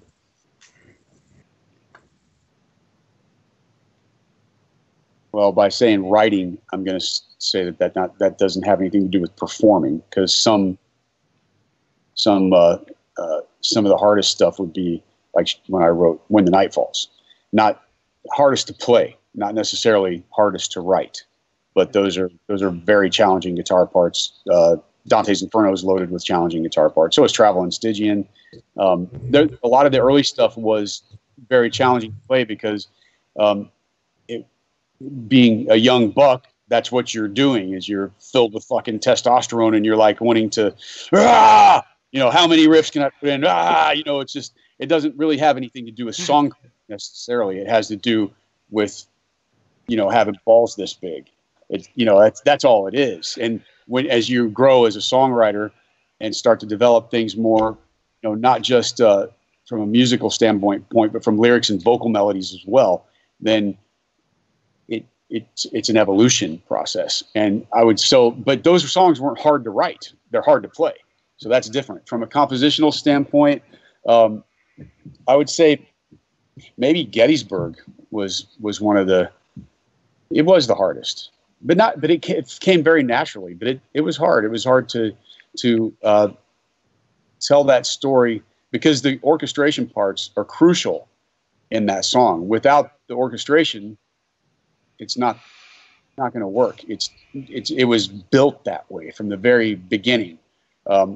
So all of those movements, the stuff that I did on a keyboard, not knowing how to play keyboards, but having, I can basically any instrument that I pick up, I can create parts on. I don't have to know how to play them. I'm not a keyboard player, but I can get in front of a keyboard and make stuff happen. And it's the same thing I broke out my mandolin the other day since Horror Show, and recorded for this big rock epic it's more like a classic rock epic that's going to be on the Demons and Wizards record. And I played the mandolin on the Phantom Opera Ghost and the intro and outro, and I haven't played that. It hasn't even been out of the case since 2000 or whenever that shit was recorded, maybe 2001 for Horror Show. So I got it out, had my tech restring it, and I played it, and it was like, man, this is cool. I haven't done this in a long time, and it's a very prominent part on this song. So but getting into those parts in Gettysburg, it's the complexity of that whole arrangement to try to tell that story. Would be one of the most complicated compositions by far, lyrically, musically, orchestrally. I was coming up with those parts with very basic now. The samples that you can get nowadays of actual choirs and string sections and everything are amazing. The quality is spectacular. But back then, it wasn't so great. It was okay. But I would come up with these movements and thinking that, this would be a cool melody for the brass to play. This is cool for the string section. These are cool choir parts or whatever. But then, when I started working with an actual arranger, a guy who took all those ideas and he said, "No, that is a woodwind's part. In the way music theory is done, you would never have brass playing that melody. That's going to be a woodwind's part." That kind of stuff. And I'm like, okay, well, whatever, as long as the melody's in there. So he took the parts and assigned them to the actual orchestra. So when we went to the Prague Philharmonic Orchestra, they were playing stuff, but it was a lot of work. That's what I'm saying. That's short answer, Gettysburg. Sorry. That was the short answer. Short answer means long answer. Bill was right. When you get you talking, you do go off. Yeah. You do the show for us. It's cool.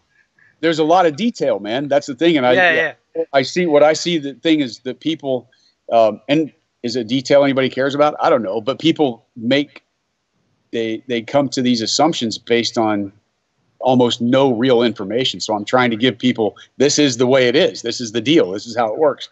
And it's cool, man. I love this shit though, so it's all good. It's all good.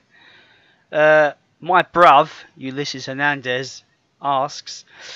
He states and then asks. Obviously, the Greeks are the best crowds and the most hardcore fans they've had. Is that true?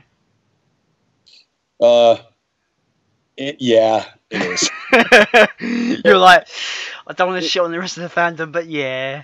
It shouldn't be that way because we do have an amazing audience everywhere, but there's just some special thing between Iced Earth and the Greek people, and I don't really understand it, but I'm very thankful for it. It's amazing.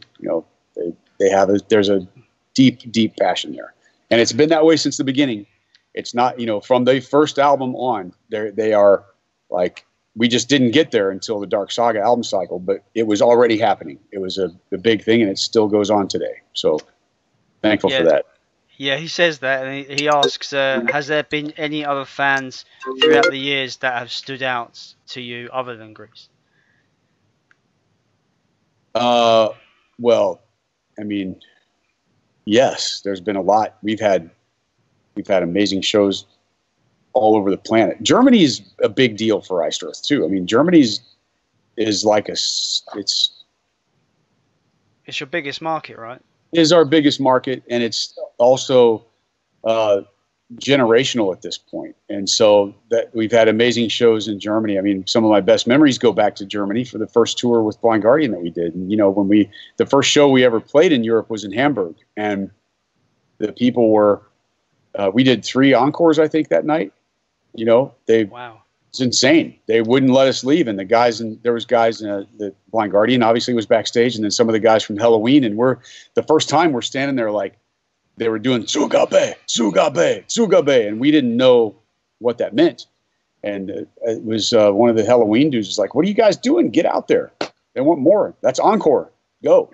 And so we did it, and we ended up doing it 3 times. And I remember the look on Blind Guardian's face when we came off that last time. They're like,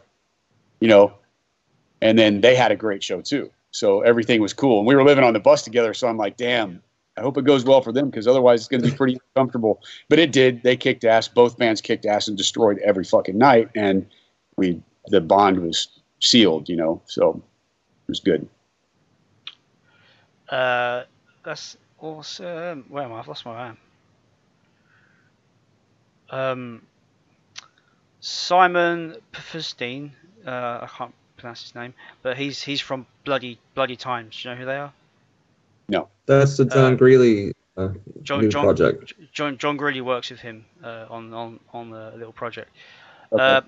Well, he asks, one show with all singers of each era of the bands. Could that happen?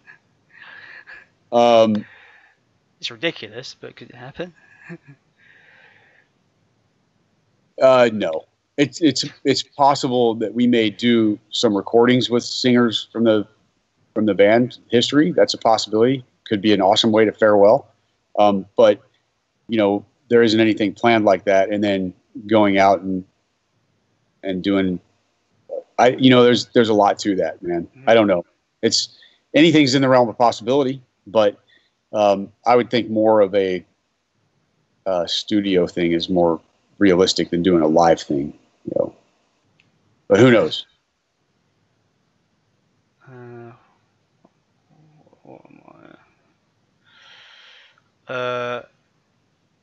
Why do these people have such hard names to pronounce? It's not fair. Joshua, I'm not even going to pronounce your surname. Joshua asks, is next year going to be a full Demons and Wizards tour? Or is it just festivals for now? Well, we're doing the festivals, and then we are working on some dates in the U.S. That's not 100% set in stone. Prog Power is, that's confirmed. But the rest of the focus is going to be on the new record. And there's going to be, that's the first quarter of the year is all about the new record. And then we got to get prepared for the summer And then when we come back, I hope from the summer, I hope that we are in full blown mix and master mode, and that will eat up, some of the rest of the year. Then Hansi and I we'll have press to do. We're gonna have all kinds of shit to do, and then we will be having a new album cycle happen in 2020. So the touring potential of Demons and Wizards, and that really depends on how everything goes, is more on 2020. Cool. If it happens. Cool. We've just reached the 3 hour and 30-minute mark, John. How long do you want to pull this out? I mean, you can ask me the questions, man. I'm good. I've put my phone on mute, so let's see if my partners are happy about that. No, that's okay. Go ahead. No, because I looked at the time, I was like, oh. Do you have a lot more to go, Jason, or are we almost there? I don't know. I haven't been counting. Are you insane? Just ask them. I let you know when it's too much. Okay. Saul Montagu asks, do you approach writing differently with Stu than with Matt, than with any other singers in the band that have been in the band? No, I mean, I don't, because now how they react on stuff is different for sure. Mm-hmm. But with my part, when I'm doing a co-writing thing with any of those guys, it's really the same. It's my way of writing when it's one of my songs. Okay, so whatever that might be, Gettysburg, Watching Over Me, whatever. I mean, I've written a lot of Iced Earth stuff by myself, meaning music, lyrics, vocal melodies, the whole deal. If I'm co-writing with one of those guys, it usually means that it's a piece of music that hasn't spoken to me vocally. And it's the same thing, like I'm coming up with a cool arrangement, but I'm not hearing vocal parts. Like, it's not an immediate thing. If it's an immediate thing, better believe that that's going to be a song that I'm writing, because it's in my head. If it's just a cool piece of a music that I feel like, man, this is great, but I'm not really hearing anything specific, then that's when I'll co-write that and share that with somebody else.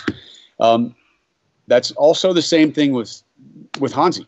I typically don't hand him songs that I'm hearing vocal parts for, because those I'm going to want to keep for myself, because there's a reason that I'm hearing it. So that's the difference. And what Hansi brings to the table, he brings many things to the table in our partnership, but when it comes to song creativity, his way of approaching vocal melodies is his way. It's very, very different from my way, where Matt and Stu is much more in line with my way of doing it than Hansi would be. So we create Frankenstein's monster by, I'm giving him the musical compositions to go with, the soundscape, and then lyrically, we can work together on those. He may do one completely by himself. He may like the working title that I've come up with and decide to run in that direction, whatever that might be, however it ends up. But melodically, that's where the thing happens. When Hansi puts his way of writing vocal melodies, is what makes it a Demons and Wizards thing over my compositions, my musical compositions. So that is the thing. And then lyrically, it's not really quite as important who comes up with what lyrically. We can both do that, and I'm very fast lyrically. So it's okay, whatever we do. The songs that I've been feeding him, and I've sent him like 10 now, I guess.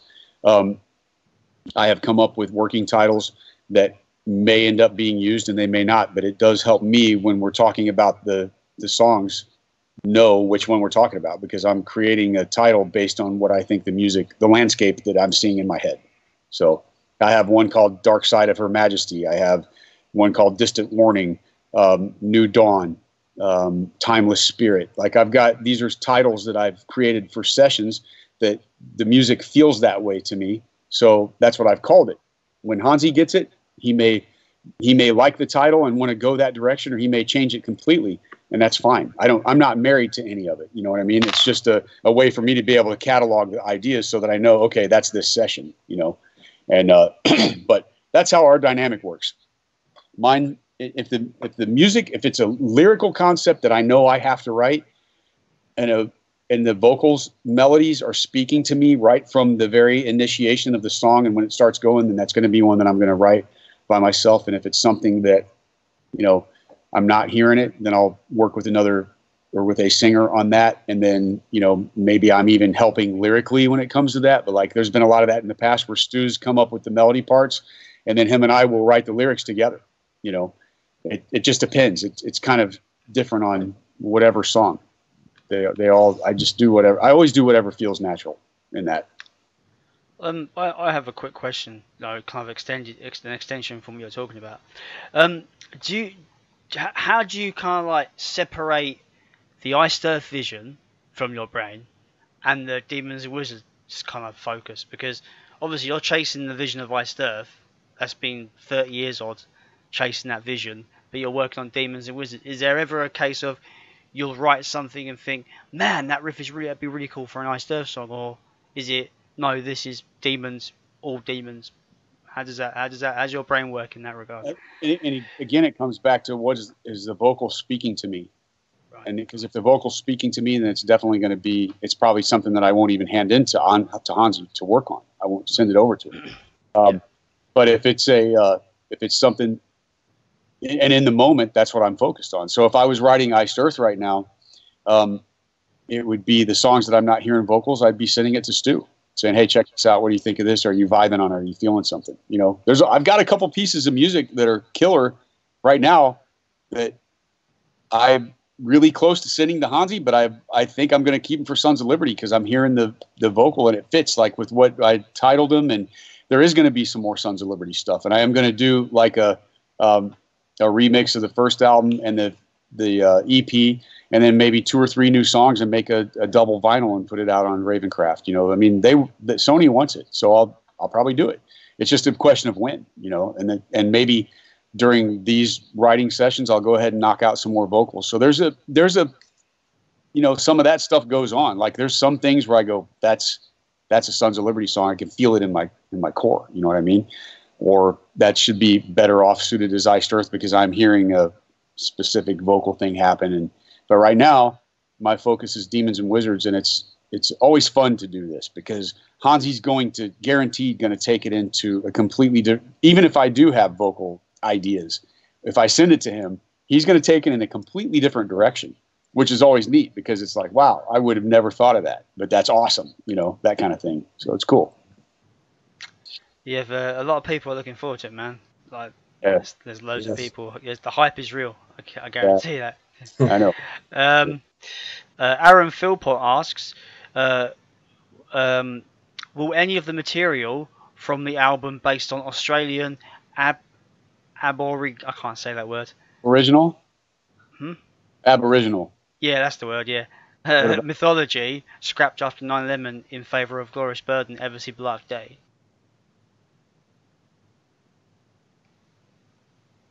I didn't know anything about that, so I don't. Actually, he's talking about, the idea was to use some world instruments originally the Something Wicked story was going to take place after Horror Show.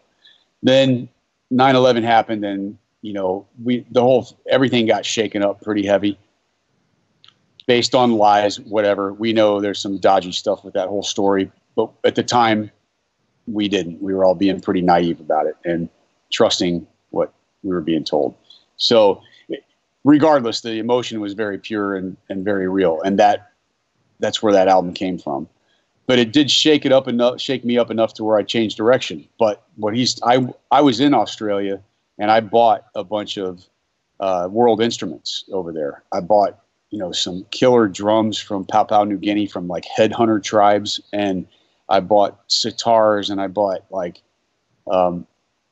didgeridoos, which are the Aboriginal instrument, and that stuff was used on Framing Armageddon. Eventually, there are parts that are used on that record, you kind of all over the place. So whoever that is, if they want to hear any of the world instruments that I would have been talking about, they were used on Framing and some on Crucible, but Framing is loaded with that stuff.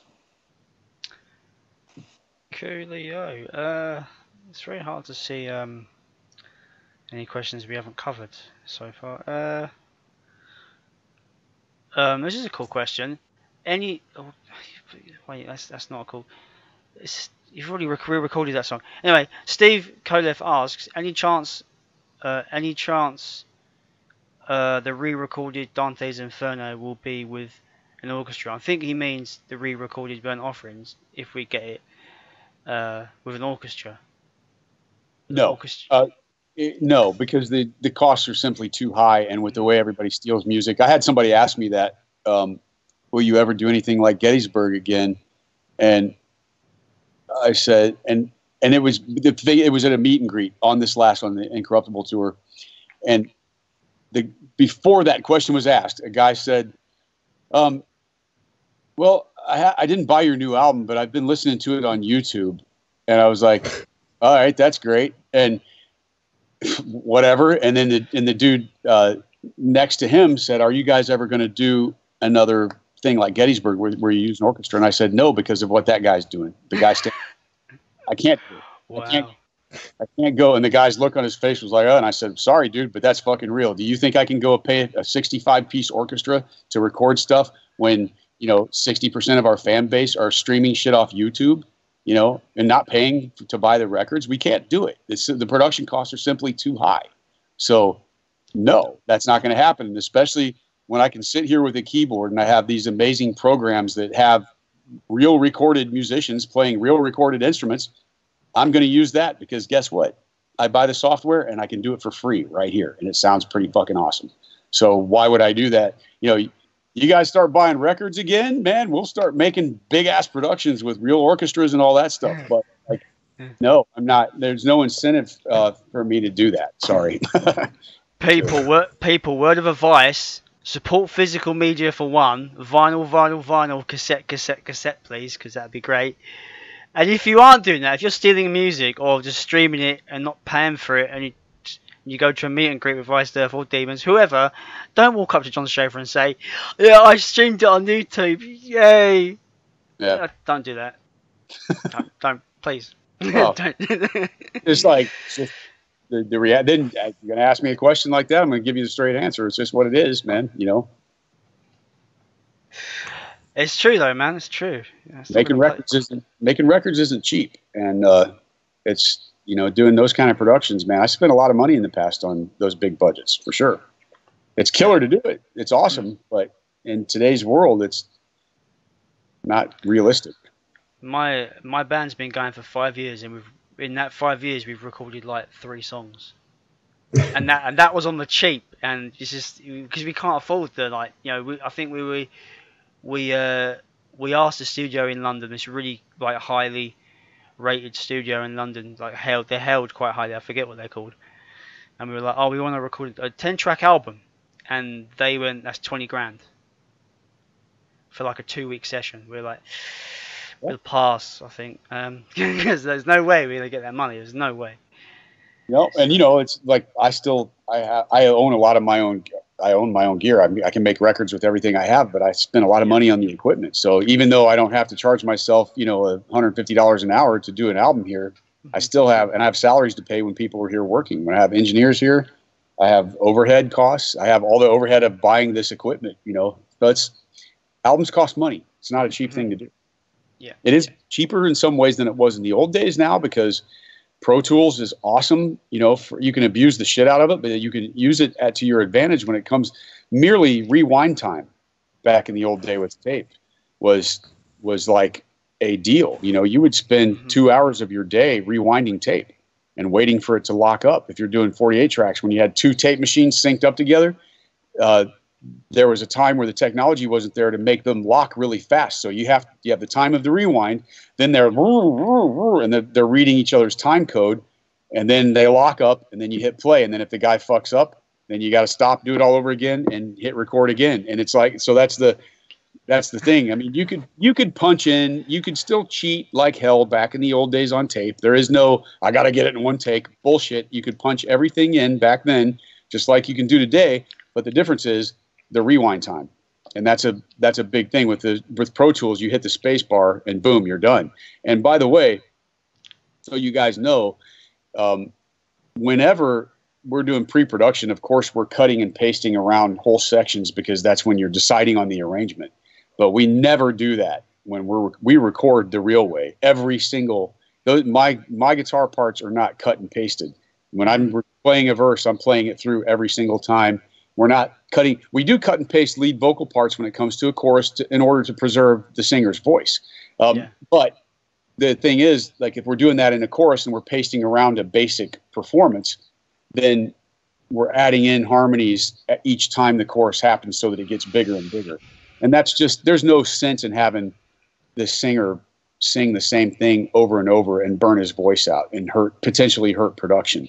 You don't have to do that, especially if you're going to have, if you're layering it up to where you're having backing singers and everything, then you're adding in harmonies and the dynamic is changing every time anyway. So I don't see any point in putting a singer through the grind, like having them sing. And even back in the days of tape, you could still fly a chorus in as long as the tempo was right. You know, if the drummer is moving all over the place, then you can't do that and you would have to perform it every time. But if you're playing to a click and even if if you had a drummer like Phil Rudd from AC/DC, who's solid as hell, you know, that guy, his tempo, once he locked in, he was there. So you didn't have to do that kind of trickery. But some drummers don't do their job, which is keeping time. Sometimes they're all over the fucking place. And then isn't that most drummers though? Well, yes. Not me. The good Actually, ones don't. I'm pretty shit. That's right. The really good ones don't do that. Yeah. I can tell you that's one of the things I love about jamming with Prater, dude. Fucking machine. But he's a human machine. You know, he's that human groove factor in there. It's awesome. I love jamming. Seriously, man, we could talk about production for fucking hours, because there's something I brought up in a previous episode. I think I might have been with Mark actually, about what I call fix it in the mix. It seems to me modern bands now want to get recording as cheap as possible, do as little as possible, and expect it to sound as awesome as possible at the same time. So what you'll get bands that are not performing on point. They fix it in the mix and they add samples on everything. Mm-hmm. And it just sounds like it's manufactured bullshit. It just doesn't sound good. You're not, because when I recorded my stuff, the engineer was really pushing me to get a performance. Because obviously I'm the drummer, I'm the background. I've got to get it nailed in, And it took a few times, as it does. But I'm not the kind of person that will go, oh, let's just fix it later. Just chop it out and just. Oh, let's just put all the kick drums to a click and just fix it that way. No, I've got to be on point regardless. Right. I just don't like bands that are just You hit it. The key thing to what you're saying is budget. And that's the problem with a lot of bands don't have the money to spend on a recording because of what people are doing. They're stealing music or they're not paying for the product. They're not. So they don't have the money. So you have to, the cool thing about that is that with the technology that we have today, you can do really fast recordings and they can sound pretty decent actually, compared to the old days. It's different. And you can do, especially if you're experienced, you can do stuff fast. I mean, with the Purgatory songs, the only reason that was able to happen in 9 days is because the level of experience that me, Jim, Mark Prater, and Ruben Drake brought to the table. That's why I knew that, not to take away from Gene or Bill, but they haven't been doing this constantly for all these years.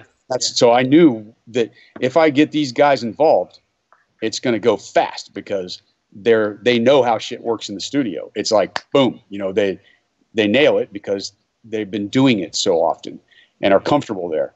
If you haven't done it a lot, you get nervous and, you don't know. And I wanted to definitely spend a lot of time working with Gene and, focusing on that kind of stuff. So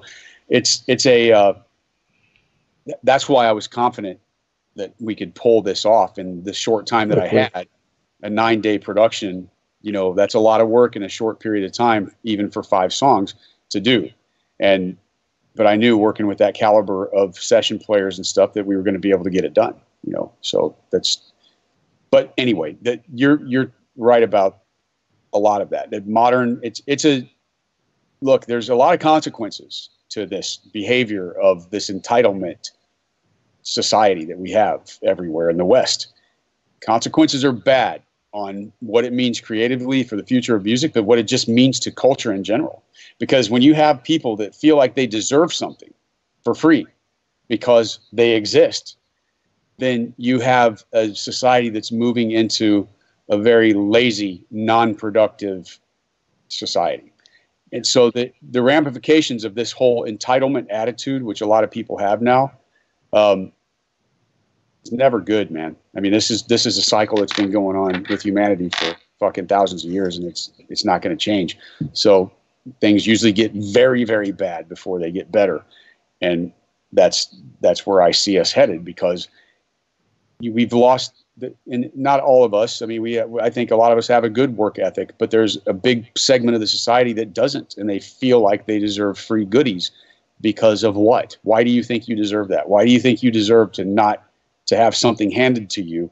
Why do you think you deserve something that your grandparents didn't have? They worked their fucking asses off. You know, you look at the World War II generation, those people worked hard, man. They suffered. They went through a lot of shit.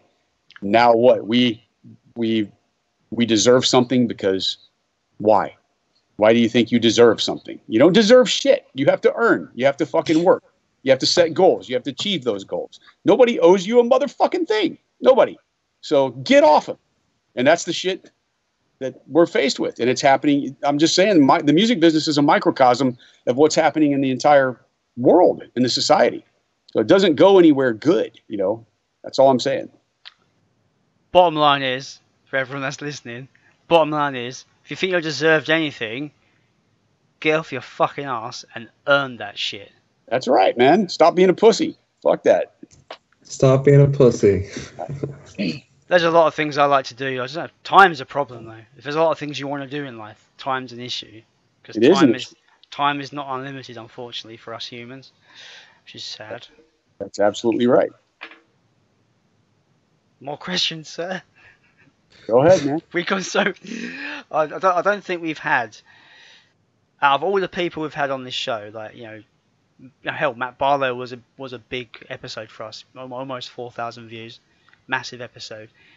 Yeah, we've had Matt twice. We've had, you know, you've seen, you know, Larry Janowski, all these names, and I don't think an announcement on our Facebook has blown up as much as getting you on for a second time, John. So it's ridiculous. No problem, man. I mean, look, you know, I've seen a few of the episodes that you guys have done.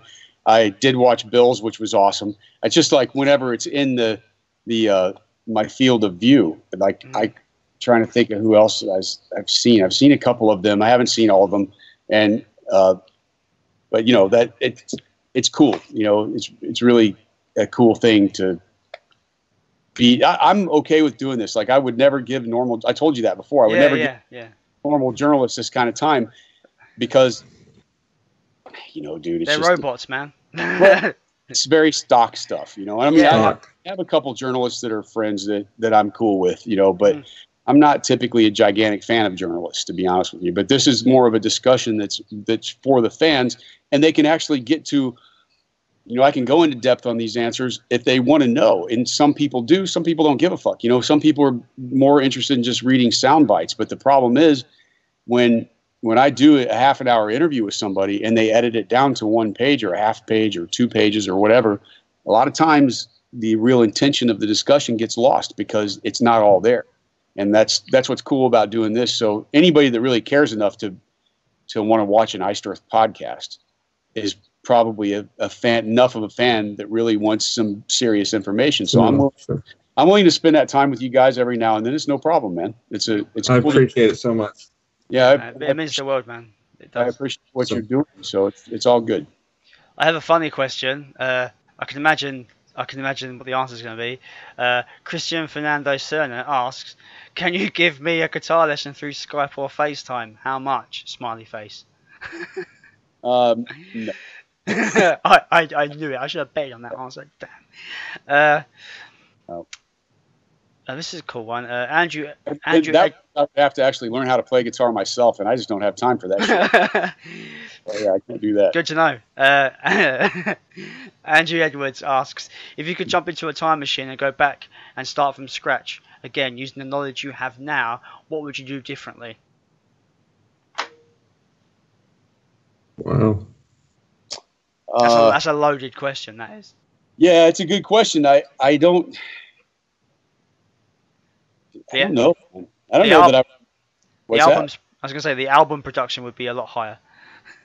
Probably. Yeah, but that only comes from wisdom and from doing it. You know, there's nobody's born out of the gate knowing how to make records. You just have to keep doing it till you get it figured out. And so even those things I wouldn't want to change necessarily because they were part of the learning experience, and that's the whole thing about the entire journey has been a massive learning experience. I don't know that I would really change anything. I mean, I could say I wouldn't have signed a record contract that bad, those kind of points. That's, but then again, we may not have gotten signed. So it wasn't like there were labels beating down the door. There were a couple labels that were interested in the band. But being from Florida at that time when everybody in the indie label world was signing death metal, we felt that we were pretty lucky to have interest, and it had to be a European label because, Combat Records, I think they were interested in the very beginning, and then they folded, and the girl who was running the label really wanted to sign a band, but then it all kind of fell apart. And Road Racer, which at the time was Roadrunner's division in North America, they were interested in doing a license type of thing, but it's just felt like with Century Media that was going to be a thing that they still, because melodic metal was still viable in Europe. It was still big. And since they were a European based label, I guess we just sort of felt like it was going to be it was more of a commitment, because it was a longer term deal. It ended up being a lot of slavery, and we didn't have an attorney that was able to handle those kind of negotiations, but we also didn't have any clout, and you're a baby band. So you need to take what you can get just to put it out there, which is what I was being advised, even by the Morris brothers, by Tom. He said, look, if you don't do this, you may not get a record deal. And at least if you get this, you can put it out there and see if there's a reaction. And if people like it, then, you can carry on and renegotiate and maybe things will go better. But this is an opportunity to get a product out there with somebody who's willing to, they wanted like a 10 album commitment then. And it felt like, well, this isn't much money, but it's a start. It's a doorway into the business.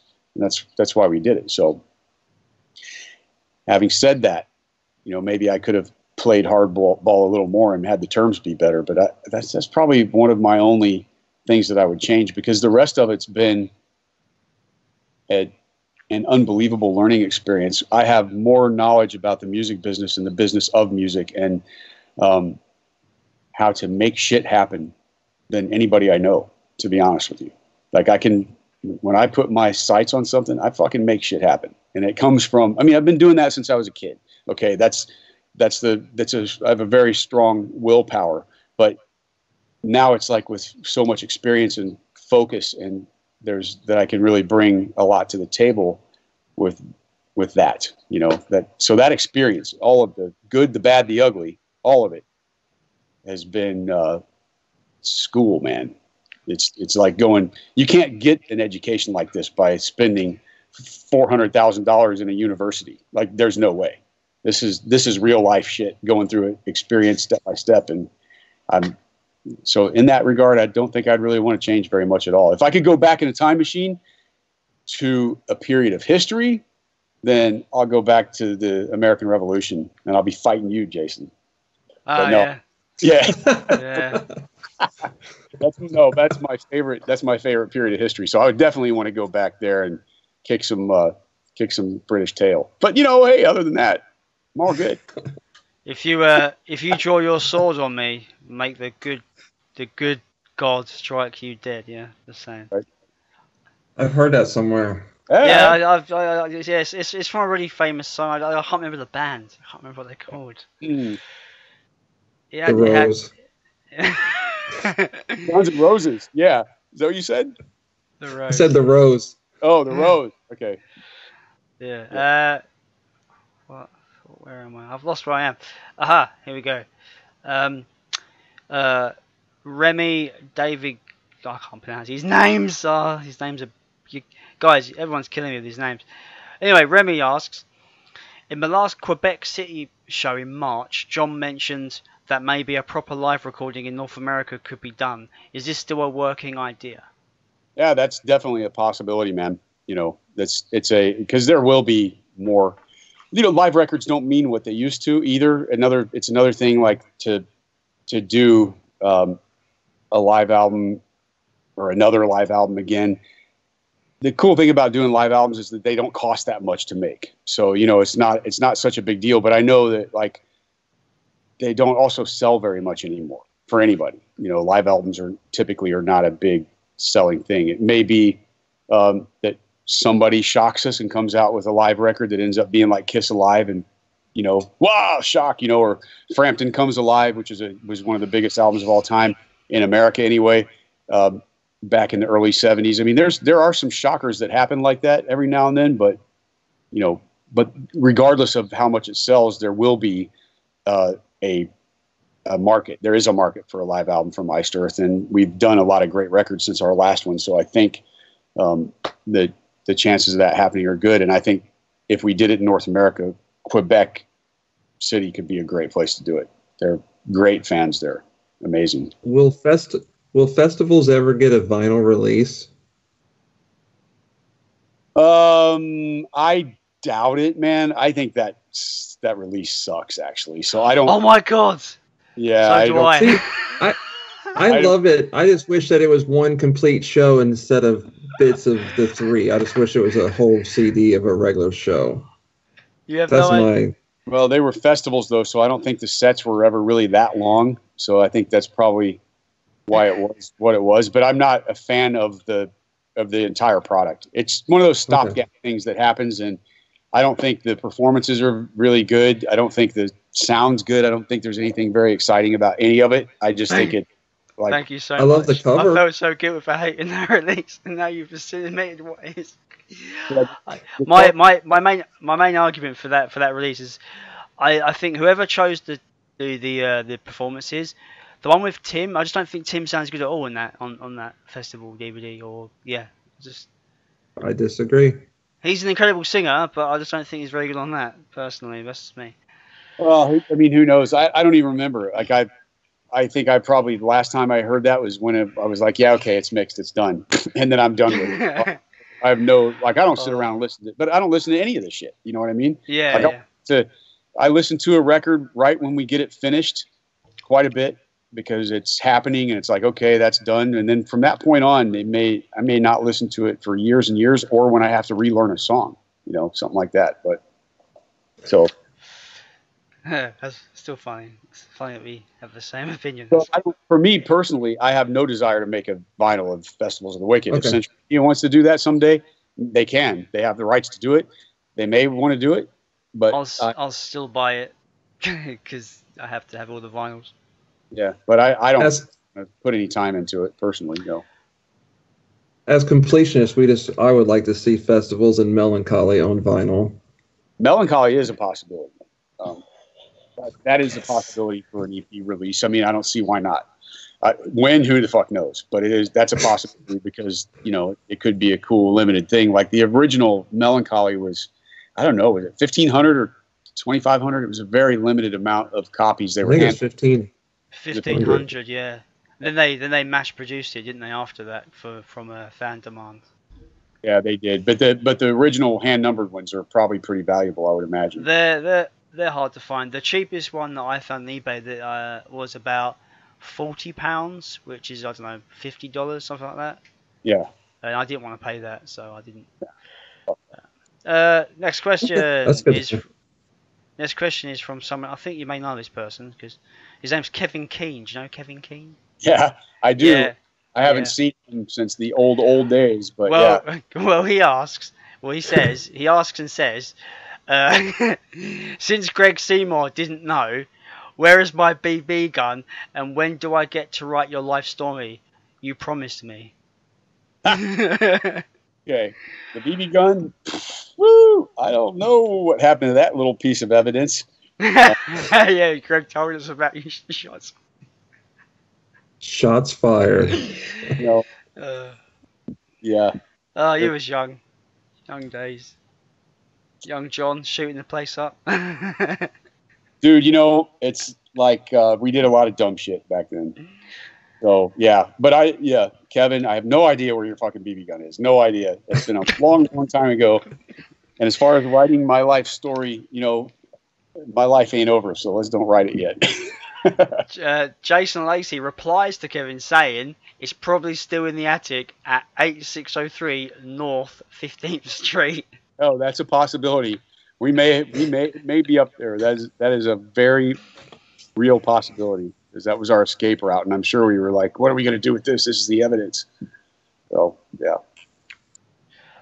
Tony Fabretti asks, I'm sure it varies between the albums, but in general, how many tracks of rhythm guitar are recorded in a song, and what microphones are typically used?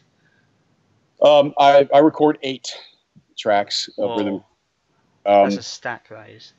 It is a stack, and it's the reason that I started doing that was to try to create. When you're recording, you're creating an illusion, obviously, of what it might be like with standing in front of a band, but you can never get that feeling out of a 3-inch speaker. So the idea was to stack the rhythm guitar so that you could mimic that feeling of your pant leg waving when you're standing in front of your cabinet. Now, of course, you can't do that, but you can create the illusion of that by stacking up rhythm guitars. The key is you have to be a tight fucking player. It has to sound like one performance.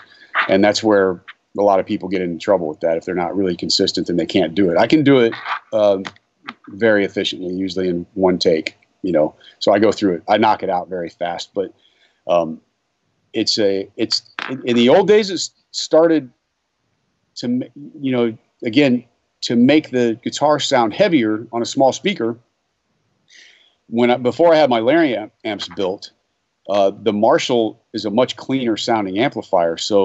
And we would even run it cleaner, knowing that by the time I got to like that 4th stack, it was starting to really thicken up, and the distortion was kind of smearing, and it was going into a cool place. It started off doing like 4, and then I went to 6, and I've been doing 8 tracks probably since Dark Saga, I guess. And that's the typical. Now, having said that, on Framing Armageddon and Crucible of Man, I went completely insane, and I did 16 rhythm guitar tracks of every fucking part. So, and then the lead guitar parts were like 8. I was on a stack fest. I mean, I'm like, fuck, I got the technology. Let's do this. So I went crazy, and I was doing all of the experimenting with soldering in different pickups into different guitars. And dude, I was doing so much experimenting on those 2 records with tones and how to build and stack. 16 rhythm guitar tracks is pretty ridiculous, but I did it, and they were all fucking performed live. There was no cutting and pasting on that. So I was driving Jim a little bit crazy during those sessions. Cool. That's why they sound your guitar always sounds thick as hell. It does, because you don't have in live. You have the PA system. You have the backline. You can't get that. So how do you get that to make a band sound huge on a 3-inch speaker? Yeah, it's one of the ways. It's one of the tricks. The microphones that I use are varied. So that's kind of part of my secret. I'm not going to divulge that. I've spent a lot of time learning how to get my guitar sound to happen. Trade secrets, guys. Trade secrets. Yeah, ancient Chinese secret. Chinese secret, huh? Yeah. Next question. Andrew Edwards asks, with the exceptions of the neck injury, are there any other injuries you've obtained over the 30 years of playing?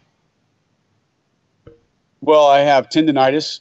I had snapped my bicep tendon in my left arm working in the warehouse right before I flew over for the promo tour of Incorruptible. So I played 90 shows with a torn bicep tendon.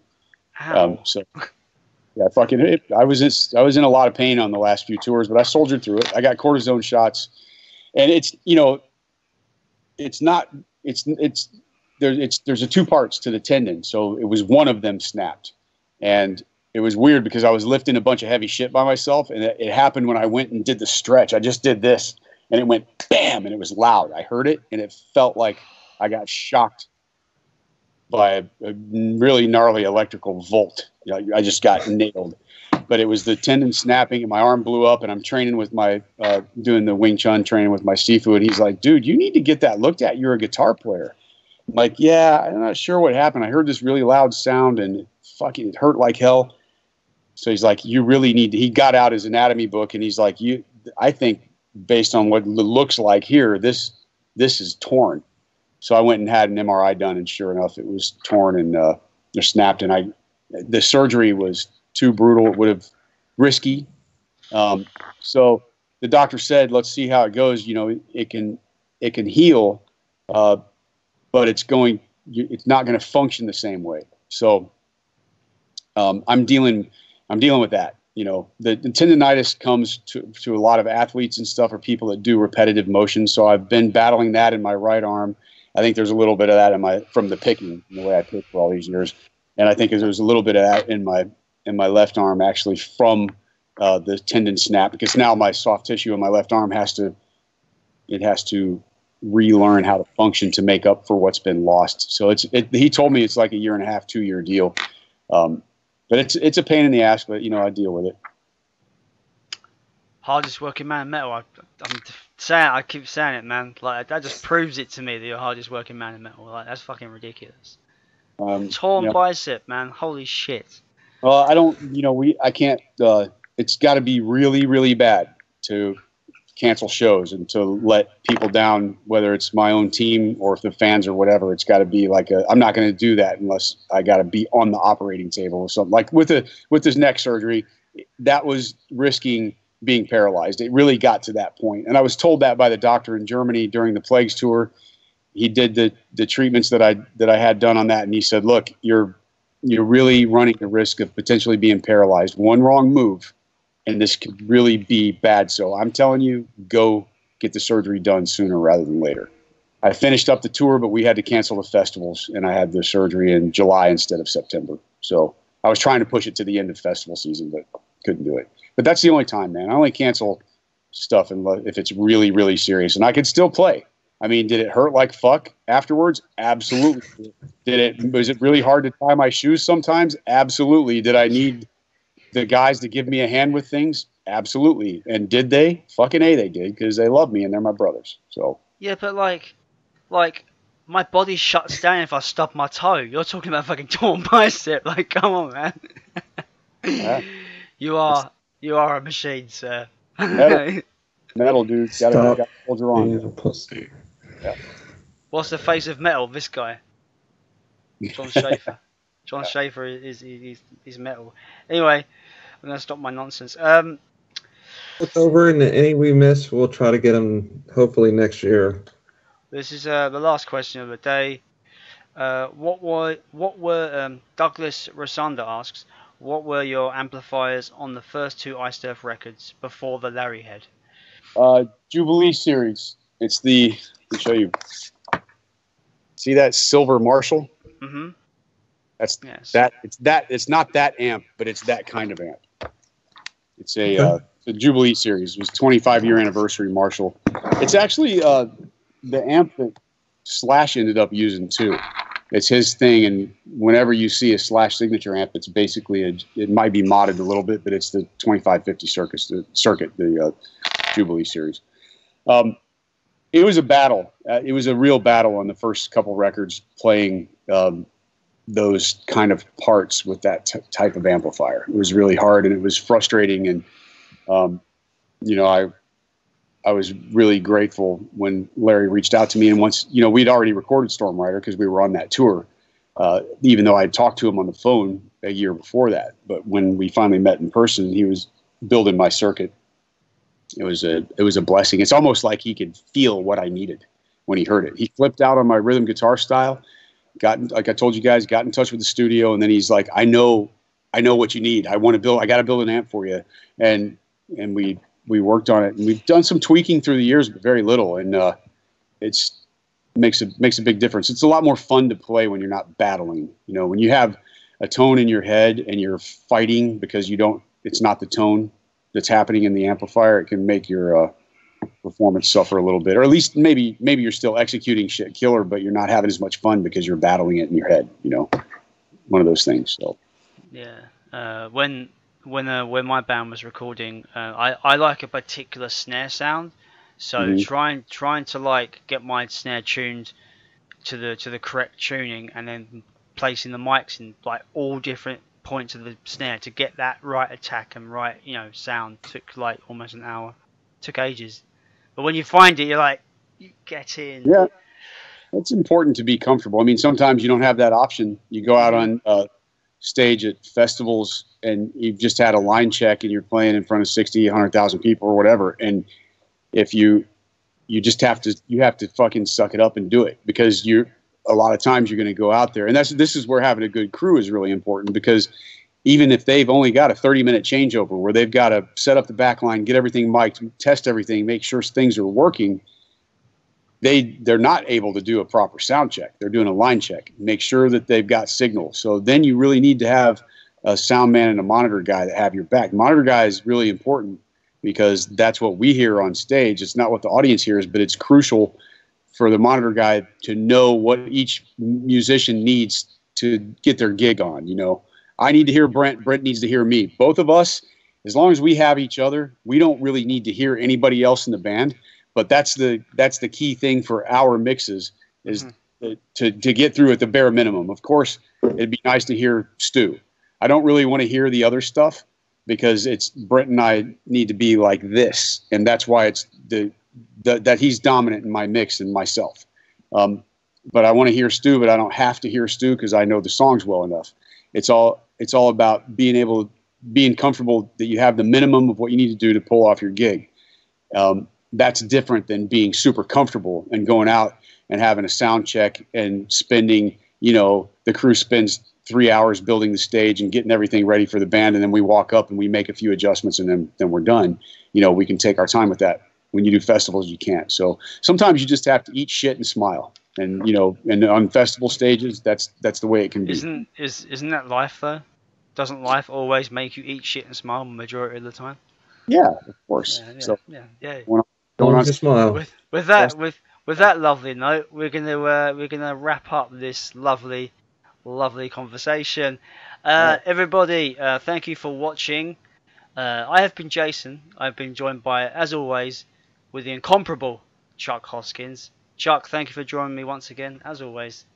It's awesome. We have been joined by the master of the gallop, the one and only Jon Schaffer. Jon, it has been... I'll put that on my tombstone. The master of the gallop. Yep. No, I won't. That's Please not do good. that. Yep. That's Thanks for your time today, Jon. We appreciate it so much. Yeah, means the world, man. All right, cool. Everybody, thanks for watching. Stay metal because metal lives, my friends. See you later. That is a wrap.